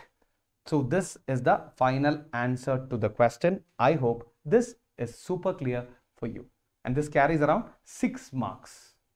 Alright friends, now let's solve question number 4. So let's read Q4. Rajesh was employed in Axis Limited, Mumbai. Alright, he received a salary of 45,000 per month from 1st April 2020 to 20th September 2021. And he resigned and left for Dubai for the first time on 28th September 2021 and got monthly salary of rupee equivalent of 90,000 from 1st October 2021 to 31st March 2022. His salary for October to December was credited in Mumbai bank account directly, and salary for January to March was credited in Dubai bank account. The cost of his air tickets to Dubai costing 1,50,000 was refunded by her sister staying in London, and the cost of initial stay during Dubai was funded by one of his friends staying in Delhi. He further received 10,500 on his fixed deposits and 7,500 on his savings account with his Mumbai bank. He also paid one life insurance premium of 15,000 for spouse and 25,000 for dependent mother aged 71 years. Compute the taxable income of Mr. Rajesh for assessment year 22-23. It carries 7 marks. Alright, so this question is to compute the taxable income of Mr. Rajesh. So we will write a heading. So computation of taxable income of Mr. Rajesh for the previous year 2021-22. Alright friends, now before start solving this question, there are some information. He received some salary from India and he received some salary from Dubai also. So we need to get his residential status for computing his taxable total income in India. So based on his residential status, his taxable income also will change. Hope you remember. Under chapter 2, that is the residential status and scope of income chapter, we have learned if a person is a resident and ordinary resident, his global income will be taxable in India. Hope you remember. Alright, global income means those incomes which are received in India, received outside in India, accrued in India, accrued outside in India, everything will be taxable in India. And if that person is a non-resident, then the income will be taxable in India only if that income is accrued in India or that income is first received in India. Hope you remember. That is said to be source rule for a non-resident. Alright, that income have to be either accrued in India or first received in India for taxing those income of a non-resident in India. Hope you remember that. So we need to understand what exactly is the residential status of Mr. Rajesh for the year 21-22. Then only we can find out his taxable total income in India. Alright, now, so Mr. Rajesh was employed in Axis Limited, Mumbai. He received a salary of 45,000 from 1st April 2020 to 20th September 2021. He resigned and left for Dubai for the first time on 28 September 2021. So he resigned and he is on his journey to Dubai. On which date? The question is very clear. On 28 September 2021, he left India. Alright, this is the date of departure. So that is the date of departure. In the year 21-22, he left India. On 28th September 2021. All right, and he went for Dubai and he got a job in Dubai. All right, so for determining residential status of individual, there are two possibilities. Either his days of stay in India should be 182 days or more in the relevant previous year. If a person's days of stay in India is 182 days or more in a relevant previous year, that moment we can say he is a resident in India. Or as there is another possibility, if a person is staying in India for 60 days or more in the relevant previous year and 365 days or more in 4 preceding financial years.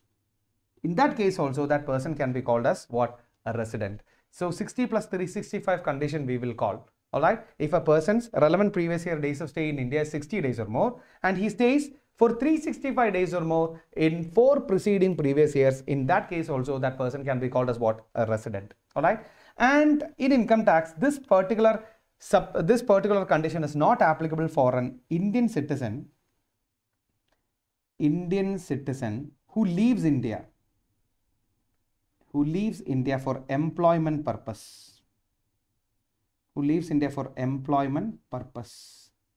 particular condition is not applicable. So if you are a person and you are leaving India for employment purpose, then the 60 plus 365 days condition is not applicable for you. For these persons, the one and only one condition for determining residential status is 182 days or more stay in India. All right. So let's now come back to this question. This question is about Mr. Rajesh, who was employed in Axis Limited. He resigned his job and went out of India. That means he went to Dubai on 28th September 2021. So in the case of Mr. Rajesh, we need not check the 60 plus 365 days condition. Why? Because Rajesh is definitely an Indian citizen. He left India for the first time to Dubai. That means he is a pure Indian citizen. And he left India for the purpose of what? An employment in Dubai. Alright, so his 60 plus 365 days condition is not applicable in the case of Mr. Rajesh. That is the first thing that you should know. Then the only remaining condition for determining the residential status of Mr. Rajesh will be staying in India for 182 days or more. Now let's check whether he has stayed in India for 182 days or more. So he was in India in the year 2021-22. Full April he was in India. That means for 30 days he will be in India. Now for May, full 31 days he is in India. For June, full 30 days he is in India. For July, 31 days he is in India. For August, 31 days he is in India. For September, how many days he was in India? 28th is the date of departure. So, hope you remember, while counting the number of days of stay in India, both the date of arrival and date of departure have to be counted as in India. Alright. So, after taking total of these all, 30 plus 31 plus 30 plus 31 plus 31 plus 28, it would be 181 days is his days of stay in India. I hope this is clear. If his stay is 181 days, that means 182 or more condition is not satisfying, and hence his status would be what? Non-resident in India. His status would be non-resident in the year 21-22. I hope this much is clear for you. So computation of taxable income of Mr. Rajesh. So I will repeat that again, friends. So he is an Indian citizen and he is left India for the purpose of his employment. Hence 60 plus 365 days condition is not applicable in his case. So the only way for determining residential status in the case of Mr. Rajesh would be staying in India for 182 days or more.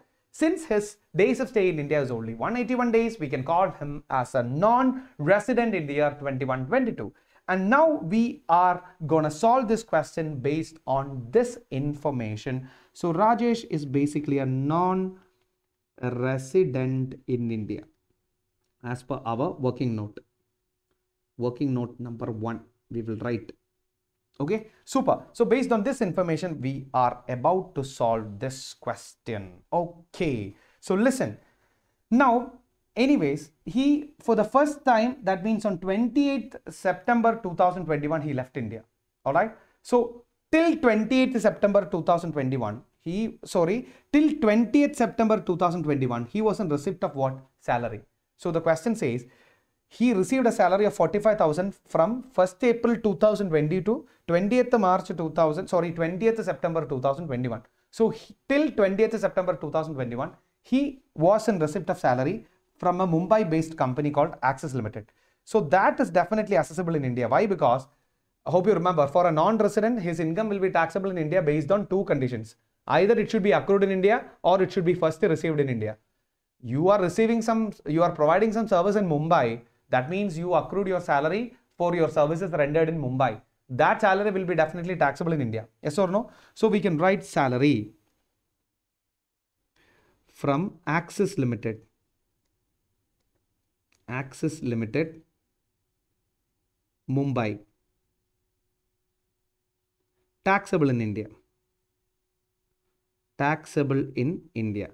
Now friends, how much is the salary? We need to compute the salary. 45,000 per month is the salary. So for April, May, June, July, August, 5 completed months or 5 complete months he have worked. All right.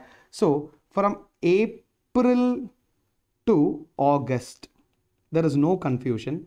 45,000 per month into April, May, June, July, August into 5 months. Plus for September, he worked only for 20 days because on 20th September 2021, he left that particular job. Yes or no? On 20th September 2021, he left that particular job. So what we can do, September only 20 days salary he will get. 20 days salary means 45,000 divided by September, you have 30 days into 20 days salary he will get. So the salary in total would be 45,000 into 5.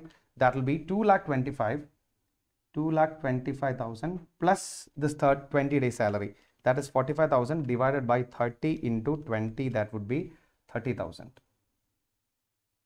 All right. So the total salary which he received from this particular company would be 30 plus 225. That would be 2,55,000 is the total salary from this particular company that he receives. 2,55,000. I hope that is clear for you. Now, it's not yet over. So the salary is completely over, and he got a monthly salary of rupee equivalent of 90,000 from 1st October to 31st March 2022 from Dubai. So he left India on 28th September and he joined a Dubai-based company. And from 1st October 2021 to 31st March 2022, he was receiving some salary from this Dubai-based company. That is the next thing that they are saying. Now, his salary for October to December, his salary for October to December was credited in a Mumbai-based bank. So, his October to December salary was directly credited to a Mumbai-based bank. That's what they are saying. So, we can say salary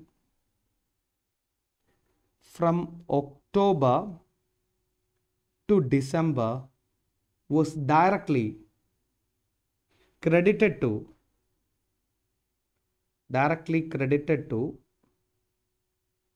Mumbai-based bank. So we can say it is first received in India. First received in India. Yes or no? That amount is definitely first received in India. So what will happen? That equivalent amount, that means he is getting a monthly salary of 90,000 rupee equivalent, right? So 90,000 for 3 months will be first received in India. That means 90,000 into 3 months would be 2,70,000 is directly received in India again. So 2,70,000 is directly received in India. All right? Yes. So that is also taxable salary in India. Super. Now what?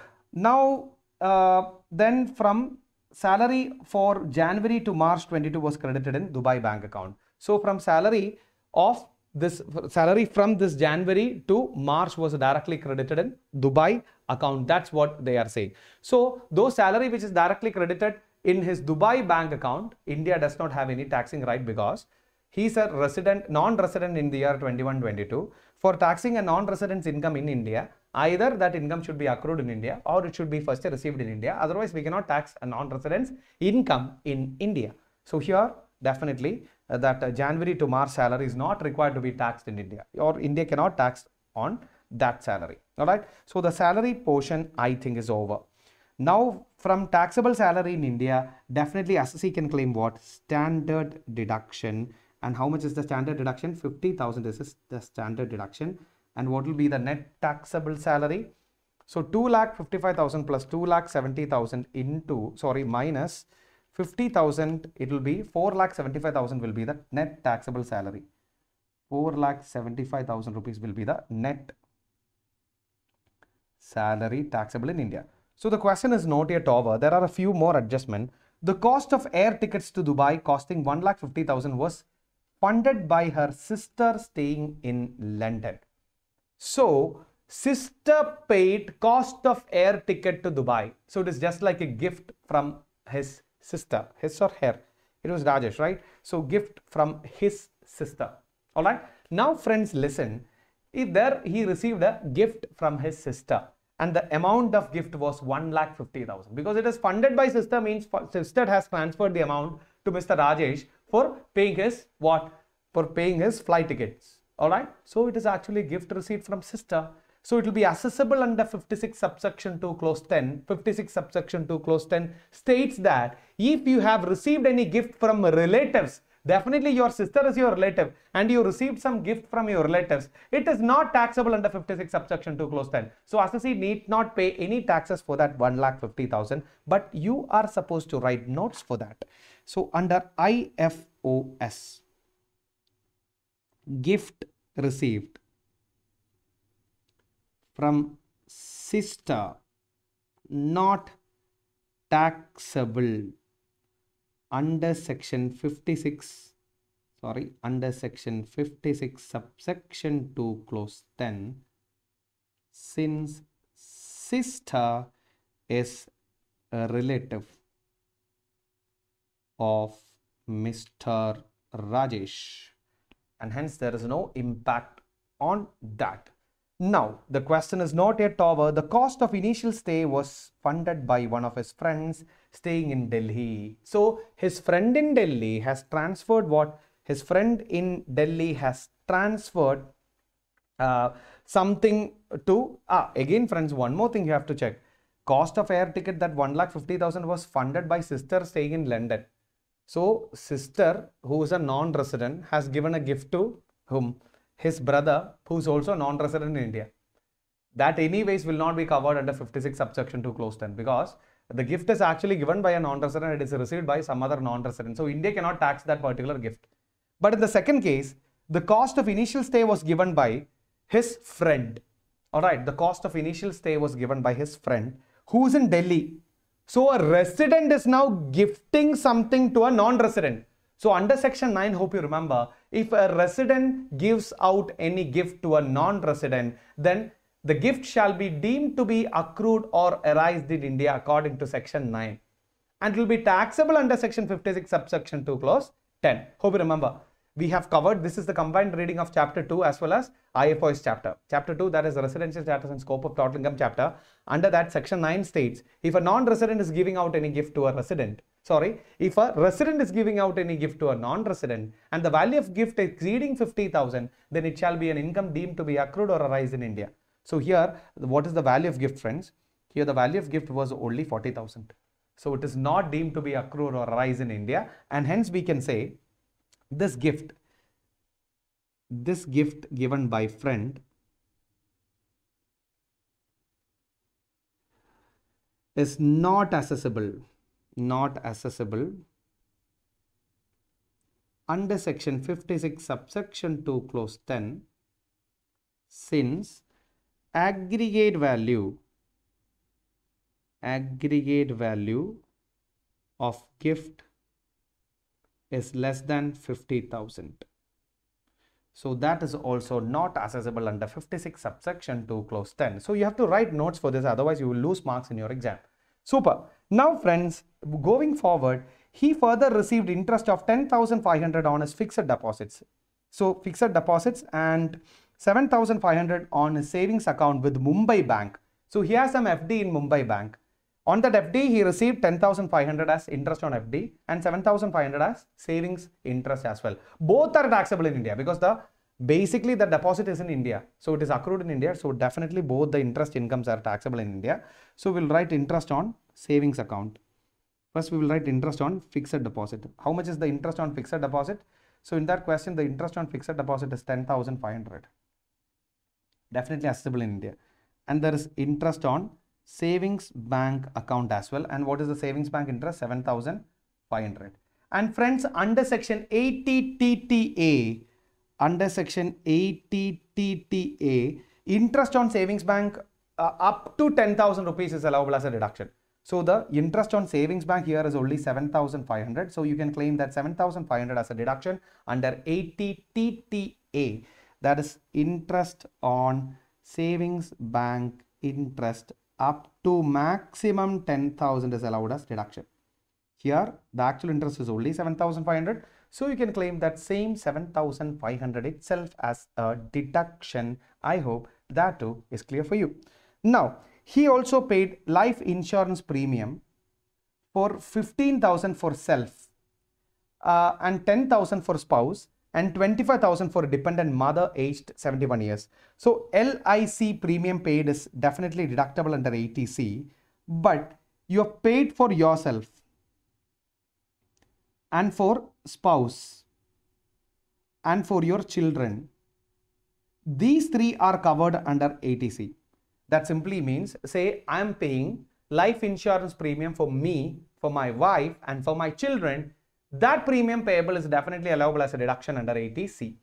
But if I'm making premium or if I'm paying premium for my parents, whether dependent or independent, I cannot claim that amount as a deduction under 80C. So in this question, Mr. Rajesh is paying premium for his father or mother. Who it is? It is for dependent mother, and that 25,000 is never allowed as deduction because 80C, there is a definition for family. It says for assessee, for your spouse and for your children. For parents, you cannot claim it as a deduction under ATC. For your brother, for your sister, you cannot claim deduction under ATC. So what we can do, premium paid 15,000 for self and 10,000 for spouse. So that 15 plus 10, 25,000 you can claim it as a deduction. So under section ATC, premium paid for self and spouse allowed as deduction. The total amount would be 25,000 rupees. 10,000 plus 15,000, it would be 25,000 rupees. Now, what else we have? We have nothing more. Compute the total income of Mr. Rajesh. Now, let's compute his total income. First, let me compute the gross total income. Gross total income. So, tell me, friends, what is his gross total income? 4,75,000 plus 10,500 plus 7,500, it will be gross total income will be 4,93,000. 4,93,000 would be his gross total income. From that, you can deduct 25,000 minus 7,500 and it would be 4,60,500 as his final taxable total income. That will be his taxable total income, and that is the final answer of this question. I hope this question too is super clear for you. Alright friends, now it's time for us to discuss question number 5. Alright, so the question number 5 talks about Mr. Hari, aged 57 years, is a resident of India, and he provides you the following details of his income pertaining to the financial year 21-22. So the question says Mr. Hari is a resident of India. So he's an Indian resident, and you are supposed to answer whether the incomes, he provides you the following income. Alright, so there is an interest on non-resident external account maintained with the State Bank of India as per RBI stipulations, 3,55,000. Then there is an interest on savings bank account with State Bank of India, 8,000. Then there is an interest on fixed deposit with Punjab National Bank, that is 40,000. He seeks your advice on his liability to file return of income as per Income Tax Act for the assessment year 22-23. So, and what will be your answer if he has incurred 4 lakhs on travel expense of his newly married son and daughter-in-law honeymoon in Canada? Super. So the question basically asks you to check whether Mr. Hari is required to file his return in India or not for the for assessment year 22-23. So let's compute. For assessment year 22-23, Mr. Hari is required to file his return of income. The answer is yes or no. That's what you need to find out. So Mr. Hari, being an individual, normally under section 139 subsection 1, an individual is supposed to file his return of income if his total income exceeds basic exemption limit. Alright, this is what the act says. So an individual's total income exceeds his basic exemption limit, he is supposed to file his return. He is being a resident and his age is 57 years, his basic exemption limit will be 2,50,000. So we need to check whether the total income is above 2,50,000 or not. Now for this, under 139 subsection 1, total income means from the normal total income, you need to add back chapter 6A deductions, and you need to add back section 54, 54B, 54EC, 54F, etc. exemptions. So from the normal total income, to compute whether a total income under 139 subsection 1 was, what you need to do is from your normal total income, add back chapter 6A deductions and exemptions under 54, 54B, 54EC, 54F, etc. etc. So that's what 139 subsection 1 states about. Now let's find out whether this assessee is required to file his return or not. Super. So friends, let's read that question again. What are his incomes? Interest income on non-resident external account. So we'll deal with the first item, that is interest income on interest income from non-resident external account maintained with Reserve Bank of India. So friends, listen, under section 10 subsection 4 clause 2, interest on non-resident external account is fully exempted. No assessee as per Income Tax Act is supposed to pay interest on non-resident external account. So friends, normally there are two accounts, non-resident ordinary account and non-resident external account.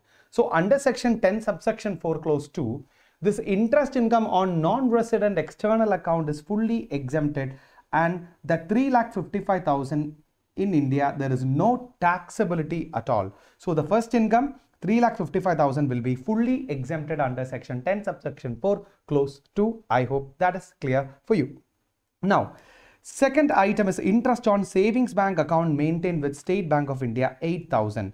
So we'll write interest on savings bank account, and how much is the interest amount? It is 8,000 rupees. That is fully taxable in India, and assessee can claim a deduction under 80TTA up to 8,000 rupees. Under chapter 6A 80TTA, assessee can claim a deduction up to 8,000 rupees. Up to 10,000 rupees is the deduction, but since the actual interest is less than 10,000, your deduction under 80TTA also will be 8,000. All right. Now, interest on fixed deposit with Punjab National Bank, it says 40,000 rupees. So interest on fixed deposit, it is 40,000 rupees. If the assessee is a resident senior citizen, then he would have claimed a deduction under 80TTB. Here the assessee, his age is 57 and he is a resident as well, but he cannot claim the benefit of 80TTB.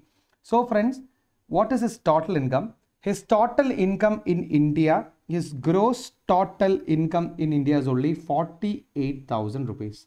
Yes or no? His gross total income is only 48,000. By claiming 80TTA deduction, his total income would be only 40,000 rupees. That is his total income. So there is no further information. So his total income is 40,000. For the purpose of determining whether he is supposed to file his return, you have to consider this 48,000. Because I've told you, you must consider total income, whether it exceeds basic exemption limit or not. For that, total income means you take your normal total income, add back chapter 6A deductions, then add back 54, 54B, 54 easy, etc., etc. That's what the act says. Now, since the total income is 48,000 before, so for the purpose of 139 subsection 1, we will compute in a systematic manner. Say the total income is 40,000. We are adding back chapter 6A deduction. How much is chapter 6A deduction? 8,000. So the purpose of 139 subsection 1, you must consider this 48,000 as the amount, as the total income, and it is less than 2,50,000. It is way less than your basic exemption limit. So we can say assessee is not required to file a return. So here, Mr. What is his name? This is Mr. Hari, right? So Mr. Hari is not required to file as a return. ROI. That is the first part of the answer. Now, again part B, what will be your answer if he has incurred 4 lakh on travel expenses of newly married son and daughter-in-law's honeymoon in Canada? So friends, they are asking a sub question also. So under section 139 subsection 1, there is an explanation. Under 139 subsection 1, there is an explanation. That is, if you are an individual and your total income is less than basic exemption limit, but you have incurred traveling expense. You have incurred traveling expenses for foreign tour, which is more than 2 lakh rupees, which is more than 2 lakh rupees, for yourself or for your relatives, or for you or for others. Say for example, my total income is less than basic exemption limit, but I have incurred more than 2 lakh rupees for foreign travel in the relevant previous year. In that situation, 139 subsection 1 clearly states that assessee must file his return. If your total income is less than basic exemption limit, normally you don't need to file your return. But in the same year, if you have incurred a foreign travel expenses either for you or for someone else, which is more than 2 lakh, then you must submit your return and you must explain. See, you think like this. I'm saying my total income is less than basic exemption. but I've incurred more than 2 lakh for foreign tour. So that seems to be something illogical, right? So department wants to know what is that illogical element. You do one thing as a C, you come, file your return and explain why your total income is less than 250 and you have expended more than 2 lakh for your foreign tour. You just file a return, that's it. All right. So in this situation, as a C has incurred a foreign tour expenses that is 4 lakh for the travel of his married son and daughter-in-law. That is just like their honeymoon trip. He has contributed 4 lakh. In that situation, Mr. Hari mandatorily required to file his return. Mandatorily required to file a return of income irrespective of his what? Irrespective of his total income. That's what the act says. So in that scenario, he must file his return of income irrespective of his total income. And that is what is the final answer for this question. I hope this question is super clear for you. All right, friends. So let's understand question number 6. So what is question number 6? Income deemed to accrue or arise in India to a non-resident by way of interest, royalty or fees for technical service is to be taxed in India irrespective of territorial nexus. Examine the correctness or otherwise of the given statement. So you are supposed to say this statement is whether true or false. So hope you remember under section 9, the act says if a non-resident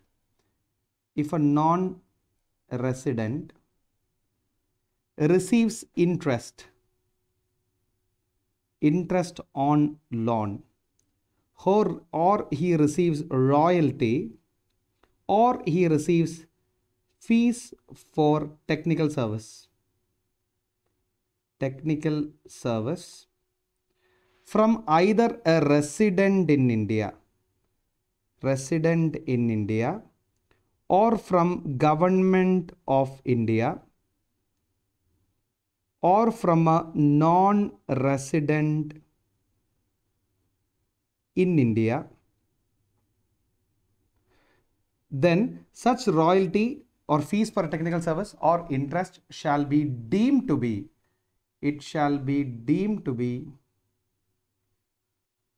accrued or arised in India.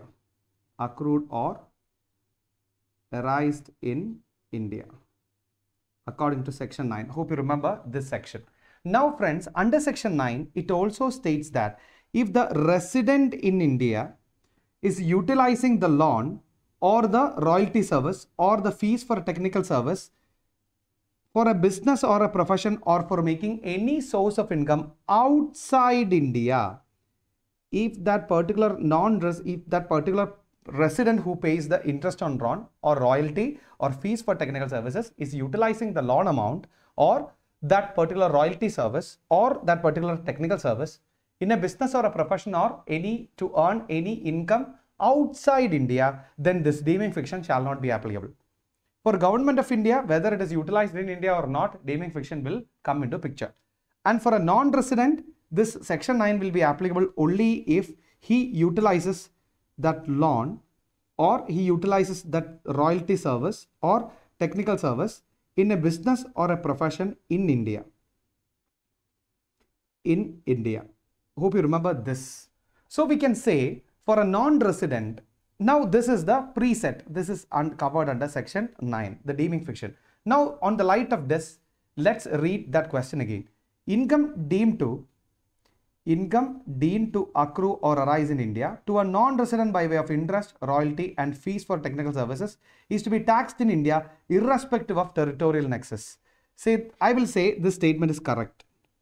This statement is correct because interest if payable by a resident in India, or government of India or a non-resident for utilizing or for non-resident if he utilizes that particular loan amount in India for making any income from a business or profession in India. In all these three cases, irrespective of territorial nexus, that interest, royalty or fees for technical services will be taxable in the hands of a non-resident according to section 9. So I will say this statement is right. I hope you got the answer. Alright, so the income by way of fees for technical services, interest or royalty from services utilized in India would be deemed to be accrue or rise in India in the case of non-resident and will be included in computing his total income in India. So we can say irrespective of territorial nexus, according to section 9, this deeming fiction will come into picture. If you write this much, you will get 3 marks for this question. Alright friends, so time for us to solve question number 7, that is, during the previous year 21-22, the following transactions took place in respect of Mr. Raghav, who is 56 years old. So there are certain information. Mr. Raghav has 2 house properties in Mumbai. Then he had a house in Delhi. Then Raghav receives the following income, interest on debentures, salary, etc. Then Mr. and Mrs. Raghav forms a partnership firm with equal share and etc. etc. Information is there. So what is the final requirement of this question, friends? Compute the total income of Mr. Raghav for assessment year 22-23 and it carries 8 marks. So you are supposed to compute his total income of Mr. Raghav for assessment year 22-23 and it has 8 marks. So while reading the question itself, let's start solving the answer, friends. So yes, computation of total income of Mr. Raghav for the financial year 2021-22. So let's compute his total income by reading each and every adjustment. It carries 8 marks. It's a very important question. 8-mark question it is. So we'll read the question again. So his age is 56 years old. All right. So we'll read the first adjustment. Mr. Raghav owns 2 house properties in Mumbai. The details in respect of these house properties are under. House property 1 is self-occupied and house property 2 is let out. So he has 2 house properties. So we will write income from house property. All right. So first we will consider let out property, income from let out property.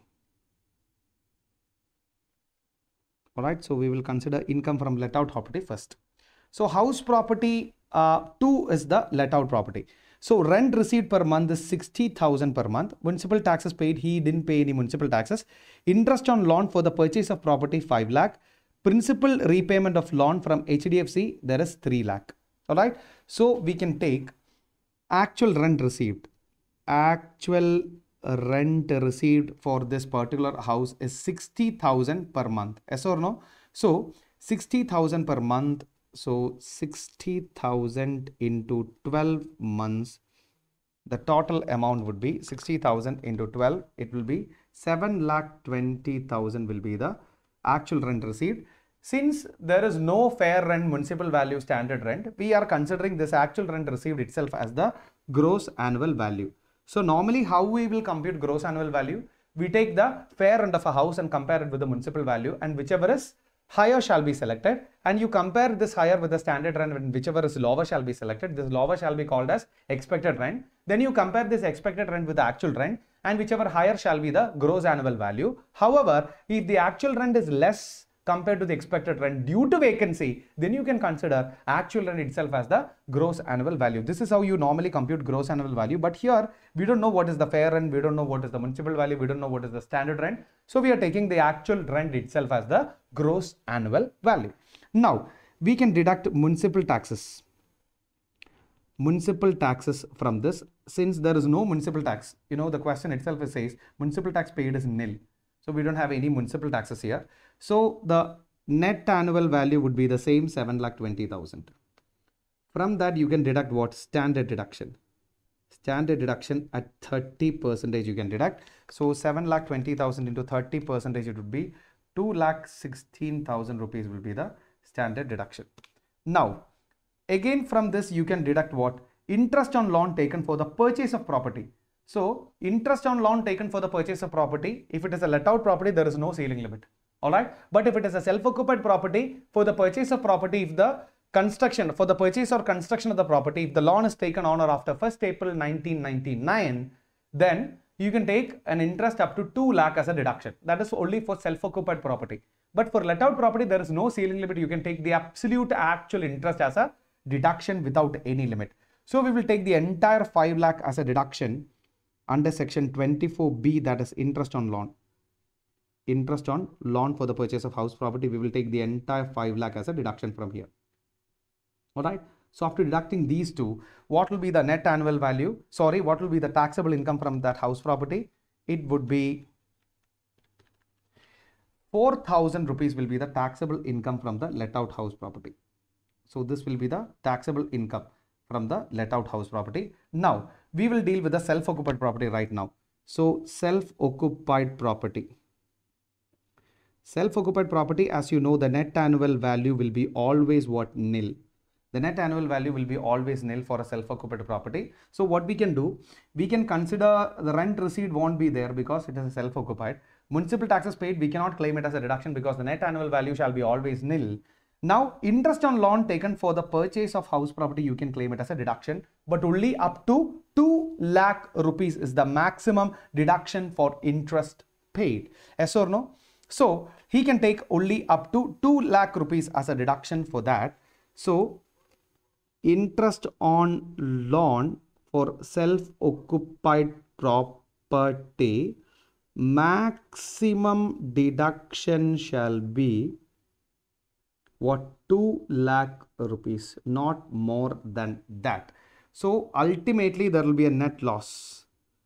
Net loss from that particular self-occupied property, that will be 2 lakh rupees will be the loss from self-occupied property.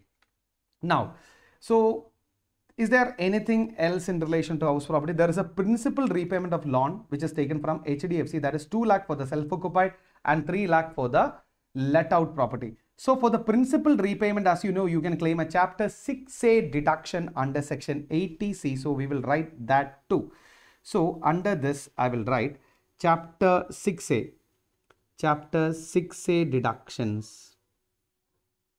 Under section 80C, housing loan principal repayment. Housing loan principal repayment. Principal repayment is allowed as a deduction. And what is the actual housing loan principal repayment here, friends? From house property which is self-occupied, it is 2 lakh. From the self-occupied property, principal repayment is 2 lakh. From the let out property, principal repayment is 3 lakh. Yes or no? But maximum deduction under 80C shall be 1,50,000. Whatever be your actual principal repayment, maximum deduction under 80C, because under 80C there is an overall ceiling limit and it shall be maximum 1,50,000. Alright, so that's it. Now, let's continue reading this question. That is the end of first adjustment. Now, moving forward with the adjustment number 2, Mr. Raghav had a house in Delhi. Okay, so he had a house in Delhi during financial year 12-13. He had transferred the house to Miss Vamika, daughter of his sister, without any consideration. So we will write a separate note for that. So Mr. Raghav has a house property in Delhi. So he had a house property in Delhi, which he transferred it to Vamika. Vamika, who's Vamika? Vamika is the daughter of his sister. So it is daughter of his sister. And this has been transferred without consideration. This has been transferred without consideration. Now friends, if there is a transfer of asset without consideration, all right, if there is a transfer of asset without consideration, then what is the impact, friends? So if you are transferring a particular asset without consideration, then income from that asset have to be clubbed in the hands of transferor. However, there is a exception to that point. Under clubbing provision, there is an exception. What was the exception? You are transferring an asset to some other person's name, and that asset, that transfer is irrevocable during the lifetime of that transferee, then clubbing provisions is not attracted. Say for example, I'll tell you one example. Say I am transferring my income generating asset to you without consideration. Then normally speaking, the income which is received by you on that asset which I've transferred to you without consideration shall be clubbed in my hands. That is the normal scenario. But section 64 itself is saying, section 62 itself is saying, when I'm transferring an asset to you, which is an irrevocable transfer during your lifetime, that means I'm giving my asset to you without any consideration. And I'm saying to you, you use the income. You use the asset, you enjoy the income from this asset till you leave. Once you die, I will take back this asset. All right. So in that scenario, clubbing provisions are not retracted. That simply means the income received by you will be taxable in your own hands. It will not be clubbed back in my hands. But there is a condition for that. What is the condition? If I am transferring an asset to you and I'm not taking that asset back during your lifetime, then at the time of transfer or afterwards, I'm not supposed to enjoy any part of income transferred to you or any part of income from the asset transferred to you. That simply means Raghav, when he transfers an asset or house property to Vamika, and he says in the question, it is very clear, he would go back to the house would go back to Mr. Raghav after the lifetime of Miss Vamika. So that house has been given to Vamika and she can use the house till he leaves. Once she dies, Raghav will take back that particular house. That's what the question says. The transfer was made with a condition that 10% of rental income from such house will be paid to Mr. Raghav. So if that clubbing provision, normally when this asset is transferred to Vamika and she can enjoy this asset till she leaves. All right. In that scenario, normally clubbing provisions are not attracted. But there should be a condition. What was the condition? That as the transferor, that means Raghav, after the transfer, should not directly or indirectly enjoy any part of transferred assets income. But here, there is a condition that Vamika should pay 10% of income from that transferred house property to Raghav. Hence, definitely all the income received by Vamika from that house property will be clubbed in the hands of Raghav, because section 62 is very clear. If you want to get out of clubbing provision, one thing you can do, you can transfer an asset to some other person without consideration, and you are not taking that asset back during the lifetime of transferee, subject to a condition that the transferor must not enjoy directly or indirectly any income from the transferred asset during the lifetime of transferee. But here, at the time of transfer itself, there is a condition reserved. What is that condition? 10% of income from that particular house property which is received by Vamika will be enjoyed by Mr. Raghav. So in that scenario, definitely clubbing provisions will come into picture. I hope you got my point. So definitely clubbing is required to be done. So you tell me, what is the rent received by Vamika during the previous year, 21-22, from such house property is 5,50,000. So definitely that 5,50,000 is required to be clubbed, not 10% of 5,50,000. The entire 5,50,000 rupees is required to be clubbed in the hands of Mr. Raghav, because he has put a condition to enjoy some income of that transferred asset. So definitely complete income will be clubbed in the hands of Mr. Raghav. So clubbing of income from house property transferred to Vamika. All right. So under this we can write Mr. Raghav has transferred an asset without consideration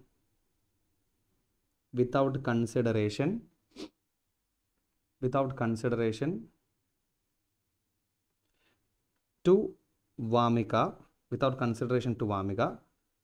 under section 62, all income received by Vamika from such asset will be clubbed in the hands of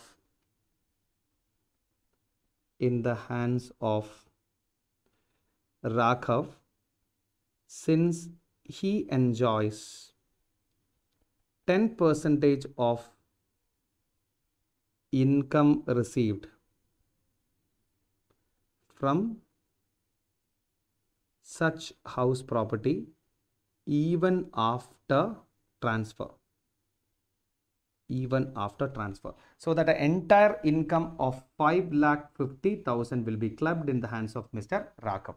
From that he can claim what? He can claim standard deduction at 30%. So 5,50,000 into 30% standard deduction would be 1,65,000 rupees will be the standard deduction. Because it is a house property, he can enjoy standard deduction as well. So what will be the net income from that particular property? So the net income from that particular property would be 3,85,000 rupees. I hope that too is absolutely clear for you. All right. Now we will mark that too. So we have three incomes from house property. Number one, it is a let out property. Number two, it is actually a loss from self-occupied property. And number three, there is a income from transferred house property also. Now we will continue reading that particular question, friends. Listen, Mr. Raghav receives following income from Messrs. M Private Limited during previous year 21-22. All right. So he receives interest on debentures of 7,50,000 and he receives 3,75,000. He does not possess adequate professional qualification commensurate with the salary received by him. And the shareholding of Messrs. Private Limited on 31st March 2022 is also given. So we will write that too. So under IFOS we can consider.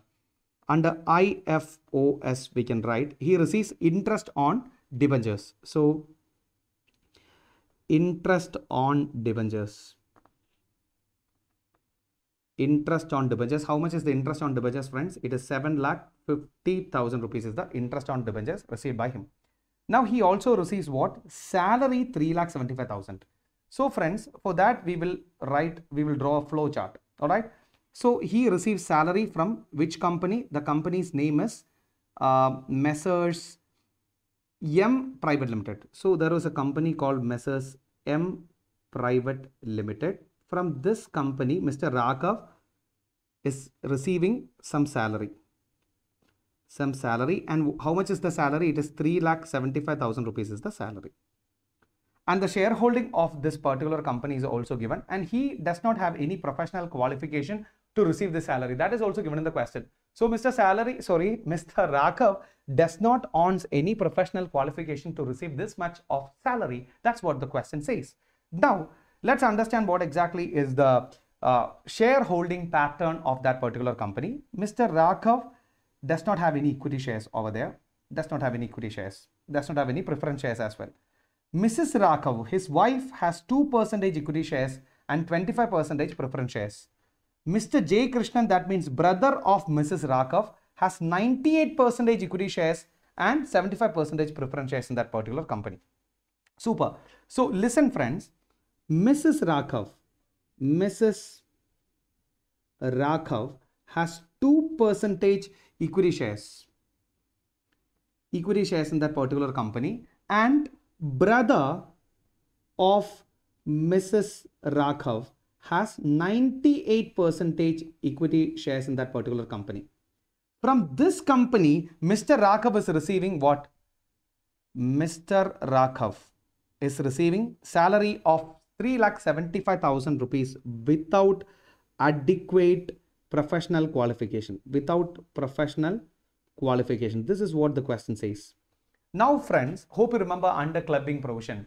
If a particular person receives remuneration without adequate qualification from a concern where his spouse has what? Substantial interest. Either spouse or their relatives together has substantial interest. From that concern, say for example, friends, forget all. Say for example, say I'm working in a company called ABC Limited. All right. My wife has substantial interest in that particular concern and I am receiving salary from that particular concern without any adequate qualification. Then what will happen? That salary will be clubbed with my wife. That salary will be clubbed in the hands of wife. That will be treated as an income of my wife. This is what clubbing provision states about. Now in this question, wife alone does not have substantial interest because substantial interest says at least 20% of voting power. In a concern, the one person should have at least 20% voting power to be to be treated as substantial interest in a particular concern.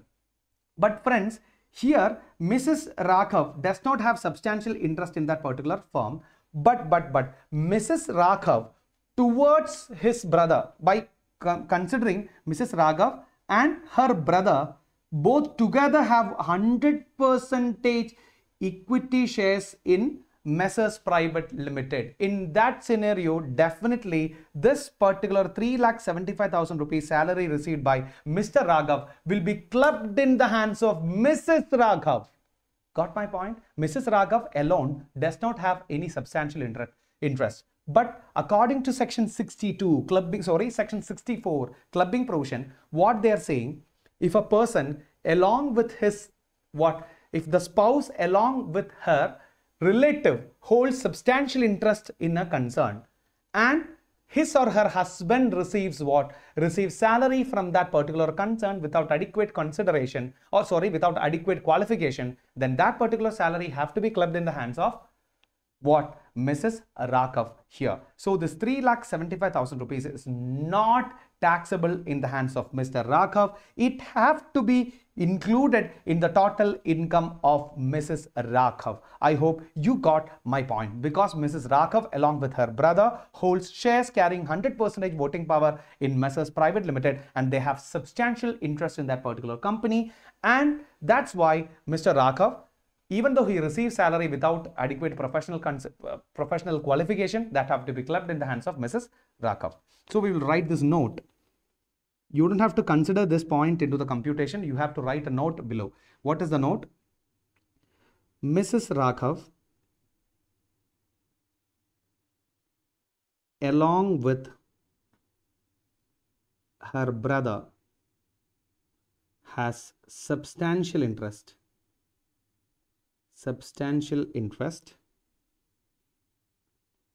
in that particular concern, in the Messrs M Private Limited.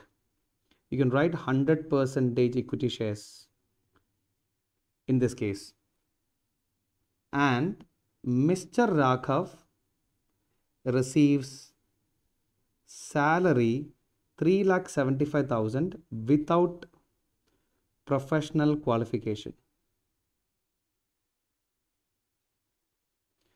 Hence, that 3,75,000 have to be clubbed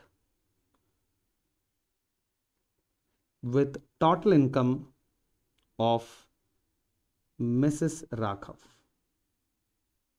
So it is not taxable in the hands of Mr. Raghav. So this 3,75,000 salary is not taxable in the hands of Mr. Raghav. This interest on debentures will be definitely taxable in the hands of Raghav. But 3,75,000 salary is not taxable in the hands of Raghav. It will be taxable in the hands of Mrs. Raghav. I hope you got my point. Now, moving forward with the next adjustment, that is adjustment number 4, it says Mr. and Mrs. Raghav forms a partnership firm with equal share in profits. Mr. Raghav has transferred a fixed deposit of 1 crore to such firm. The firm had no income or expense other than interest of 9 lakh received from such fixed deposit. The firm distributed entire surplus to Mr. and Mrs. Raghav at the end of year. All right, friends. So this is in relation to what? Some interest income from a partnership firm. So we will write a separate flow chart for this also for a better understanding. So I will read that adjustment again. So what they are saying, Mr. and Mrs. Raghav forms a partnership firm. So Mr. Raghav and Mrs. Raghav, they formed a partnership firm. All right, they formed a partnership firm. Now, what they are saying, with equal shares, with equal profit sharing ratio, he has 50% and she also has 50%, 50-50 PSR, profit sharing ratio. And Mr. Raghav transferred fixed deposit of 1 crore to such firm. So Mr. Raghav, what he did, he transferred fixed deposit of rupees 1 crore to this partnership firm. So he transferred 1 crore worth fixed deposit to this partnership firm, and firm had no income or expense other than the interest of rupees 9 lakh. From this FD, the firm received an interest of 9 lakh rupees. 9 lakh rupees interest received. All right. Apart from this interest, there were no other income for the partnership firm. Super. Now, The firm had no other expenses other than the interest received from such fixed deposit. The firm distributed the entire surplus to Mr. and Mrs. Raghav at the end of year. So the firm distributed the entire surplus. That means the firm might have distributed 4.50 lakhs to Raghav and 4.50 lakhs to what? Mrs. Raghav. So first of all, friends, when the partnership firm receives 9 lakh rupees, when a partnership firm receives 9 lakh rupees as interest, it will be assessed. It will be assessed as taxable income of the partnership firm, and the firm is supposed to pay taxes on that. Pay taxes on that. Alright. Now, friends, we don't know Raghav transferred this fixed asset for a consideration or not. That is actually not clear in the question. But Raghav has transferred a fixed deposit of 1 crore in the hands of partnership firm. And the partnership firm, when they receives interest, that will be accessible in the hands of partnership firm.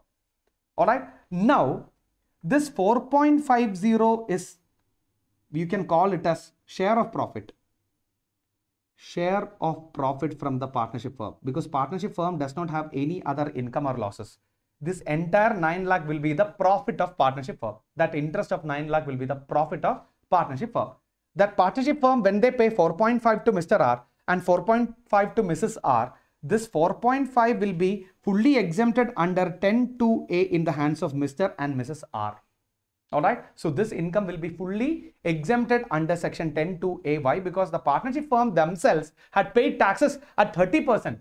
There is no requirement of any clubbing, or there is no requirement of any further taxation. This 4.5 lakhs received by Mr. Raghav and Mrs. Raghav will be fully exempted under 10(2)(a). Then don't even think about clubbing here.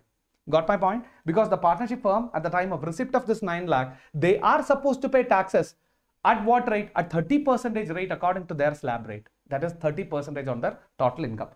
After paying taxes, when they distribute this particular income, we don't know how much they have distributed, but when they distribute the income to Mr. and Mrs. Raghav, ultimately they are afterwards, they are not supposed to pay any taxes. This will be fully exempted under 10(2)(a).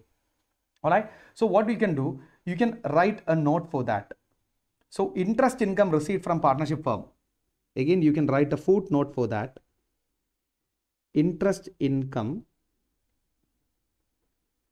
received from partnership firm is fully exempted. Is fully exempted in hands of Mr. and Mrs. Raghav under section 10(2)(a), since that interest is share of profits of partnership firm. So it is fully exempted in the hands of Mr. and Mrs. Raghav, hence no further adjustment required in this question. I hope that is clear for you. Now, moving on to the fifth adjustment, that is Mr. Raghav holds preference shares in Messrs. K Private Limited, and he instructed the company to pay dividend to Miss Geetanjali, daughter of his servant. The transfer is irrevocable for the lifetime of this is Geetanshi, not Geetanjali, I'm sorry. This is Geetanshi, whatever. Okay, so Mrs. G, alright, Miss G, and the dividend received by Miss G during the previous year 21-22 is 13 lakh. So friends, let's understand, or let's consider this also by drawing a flowchart. So Mr. Raghav, what he did, he transferred some preference shares. He had some preference shares in Messrs. K Private Limited. So Messrs. K Private Limited, he had some preference shares. All right, and this preference shares, he instructed the company to pay dividend to Miss Geetanshi. So he told this company to pay dividend. So the dividend will be paid to Miss G, Geetanshi. She is the daughter of Raghav's servant, right? Daughter of his servant. And the transfer is irrevocable for the lifetime of Geetanshi. So this transfer means this dividend income can be enjoyed by Miss Geetanshi till she lives. That's what they're saying. This dividend income is, this transfer is irrevocable for the lifetime of Geetanshi.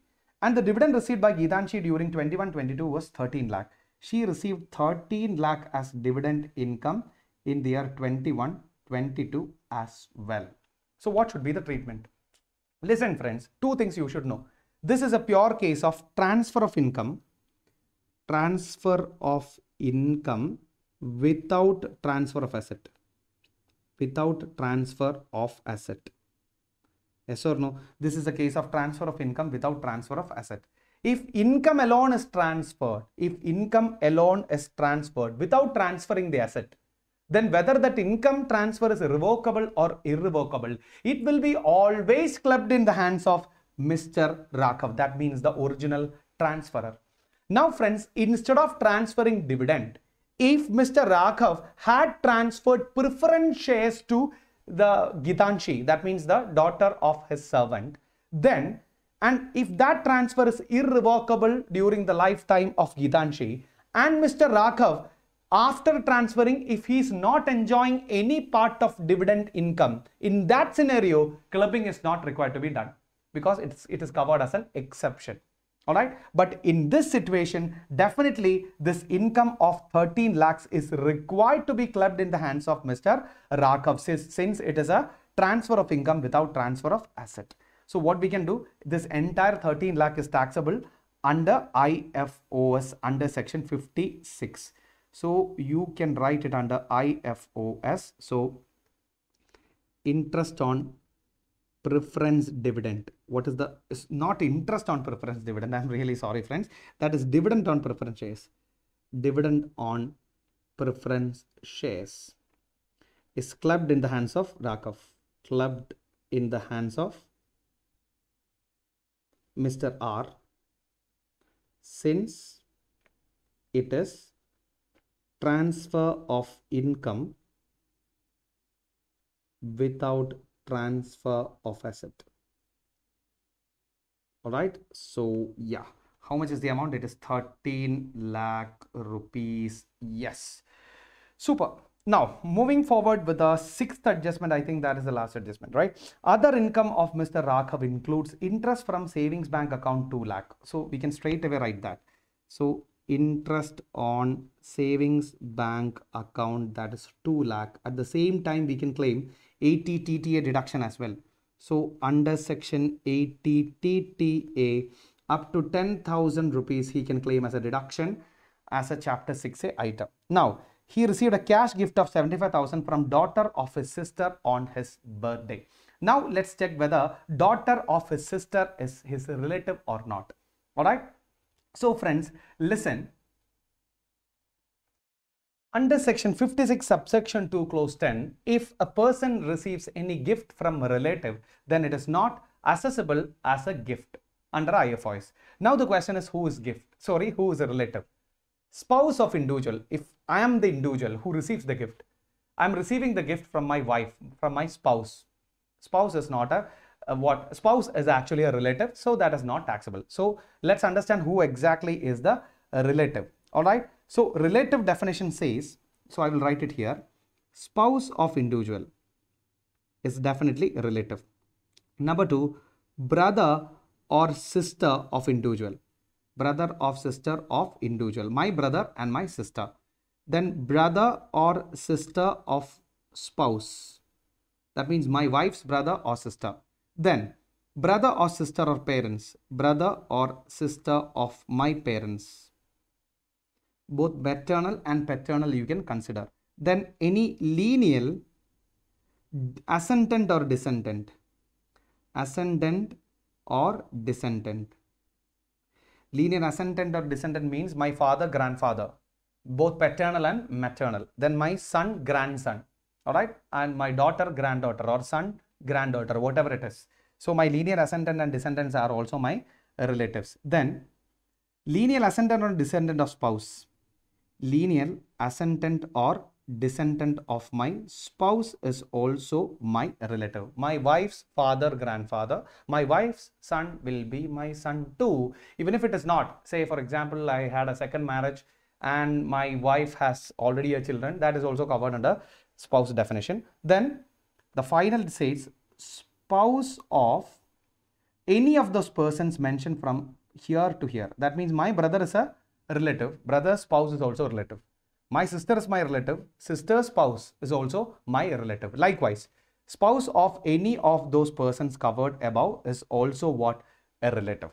Now here in this question it says, cash gift is received from daughter of his sister. His sister is Rakhav's relative, but daughter of his sister is not Rakhav's relative. So, according to section 56 subsection 2 clause 10, daughter of your sister is not your relative, or son of your sister is not your relative, and hence the 75,000 is definitely have to be treated as an assessable income under 56 subsection 2 clause 10.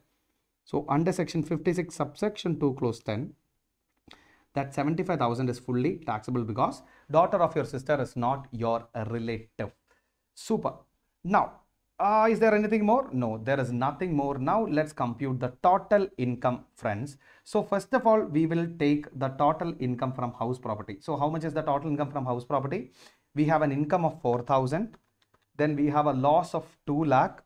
So, minus 2 lakh. Plus, you have a income of 3,85,000. So, 3,85,000. That will give you 1,89,000 as the net income from house property. This is the net income from house property, 189. Now you have IFOS income. So what is the total IFOS income, friends? So let's consider the total IFOS income. 7,50,000 plus 13 lakh plus 2 lakh plus 75,000. It will give you 23,25,000 rupees as the income from house property.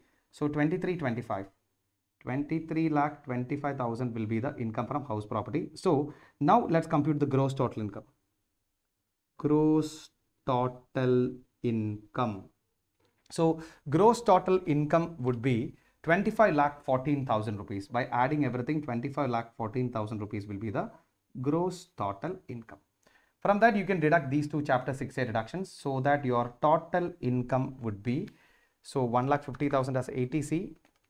So 1,50,000 under ATC and 10,000 under ATTTA. So your total income would be 23,54,000 rupees will be your taxable total income. I think that is the final requirement of this question. Yes.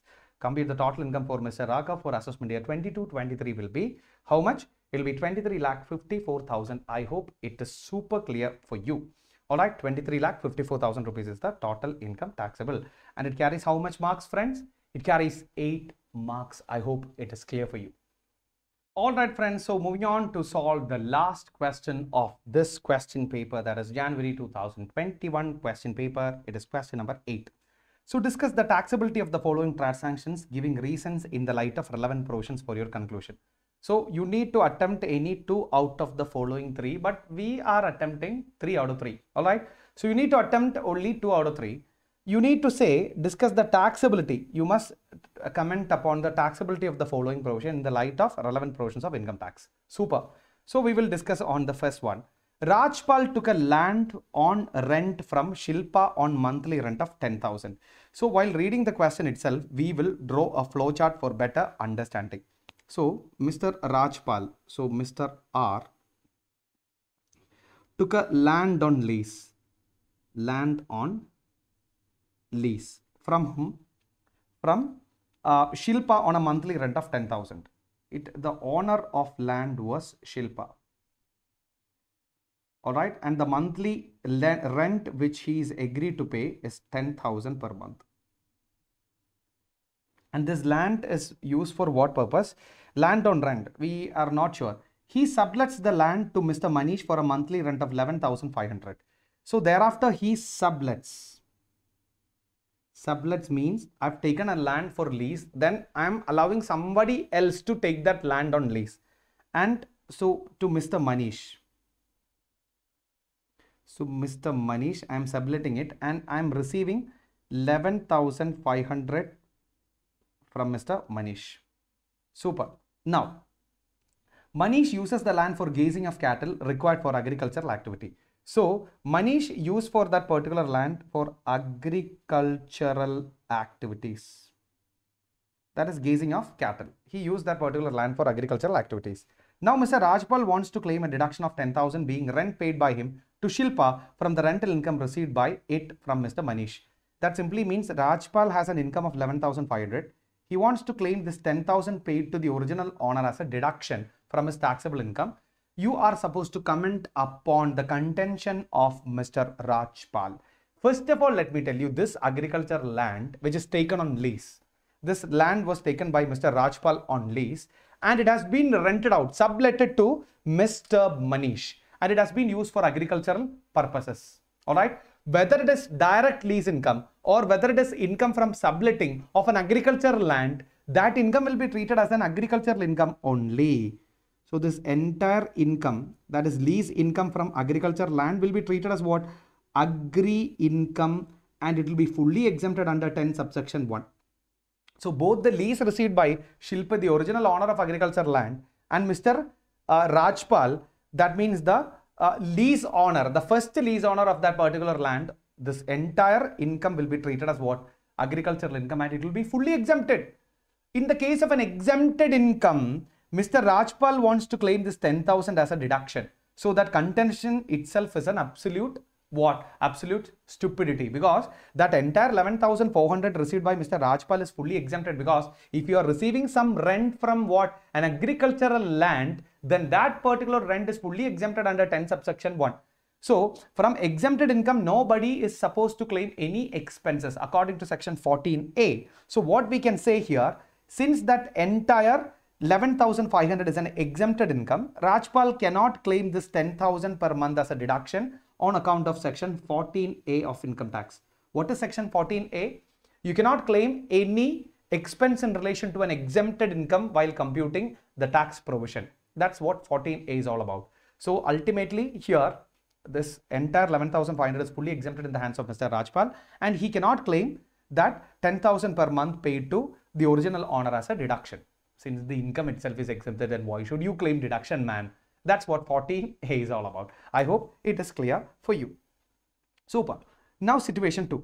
Mr. Pratham, or whatever it is, Mr. P. Alright. Mr. P, a non-resident in India, received a sum of 1,14,000 from Mr. Rakesh. So we will do one thing, we will draw a flowchart. So Mr. Pratham, I'll call as Mr. P. Mr. P is basically whom? He is basically a non-resident in India. Yes or no? He is basically a non-resident in India. So he is a NR in India. He is a NR in India, and he receives what? He receives some royalty. He receives 1,14,000 from Rakesh, a resident and ordinary resident in India. Not royalty. He received 1,14,000 from Mr. Rakesh, an ROR in India. So Rakesh was an ROR. The question is not saying it is royalty, okay? Yeah, so he receives 1,14,000 rupees. For what purpose? We don't know the purpose for the time being. And the amount was paid to Pratham on account of transfer of right to use manufacturing processes developed by Pratham. And this transfer was for Mr. P has developed something, and he transferred that right to use. His development to Mr. Rakesh. For that, Mr. Rakesh is paying 1,14,000. Yes or no? That's what the question says. Now friends, listen. Let's read that sentence again for a better clarity. It says the amount was paid to Pratham on account of transfer of right to use manufacturing process developed by Mr. Pratham. So Mr. Pratham has developed some manufacturing process, and that right to use that manufacturing process has been transferred to whom? Transferred to Rakesh. For that, Rakesh is paying an amount of 1,14,000. Now this is called as a royalty. Royalty means what? Payment for right to use something. It is said to be what? Royalty. Alright. So here this 1,40,000 is in nature of what? Royalty.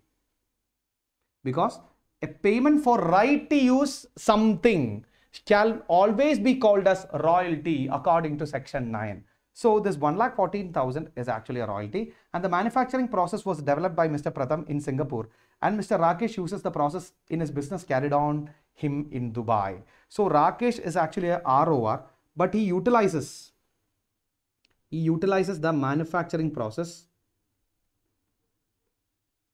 in Dubai for his business in Dubai. Yes or no? So he utilizing that manufacturing process in his business in Dubai. Now the question is this 1,14,000 taxable in the hands of Mr. P? The answer is no.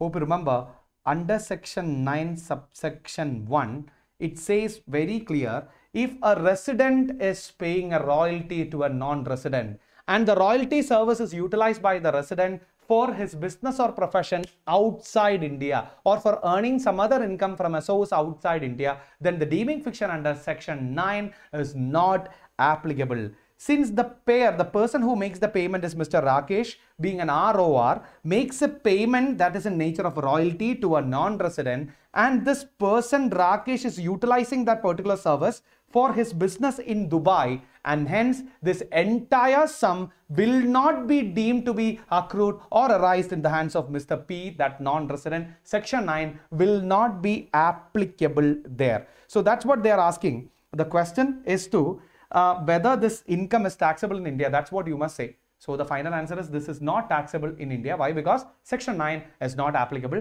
over there. I hope that is super clear for you. All right, friends. Now moving on to the third scenario. So let's understand the third scenario here. So what exactly is the third scenario? So listen.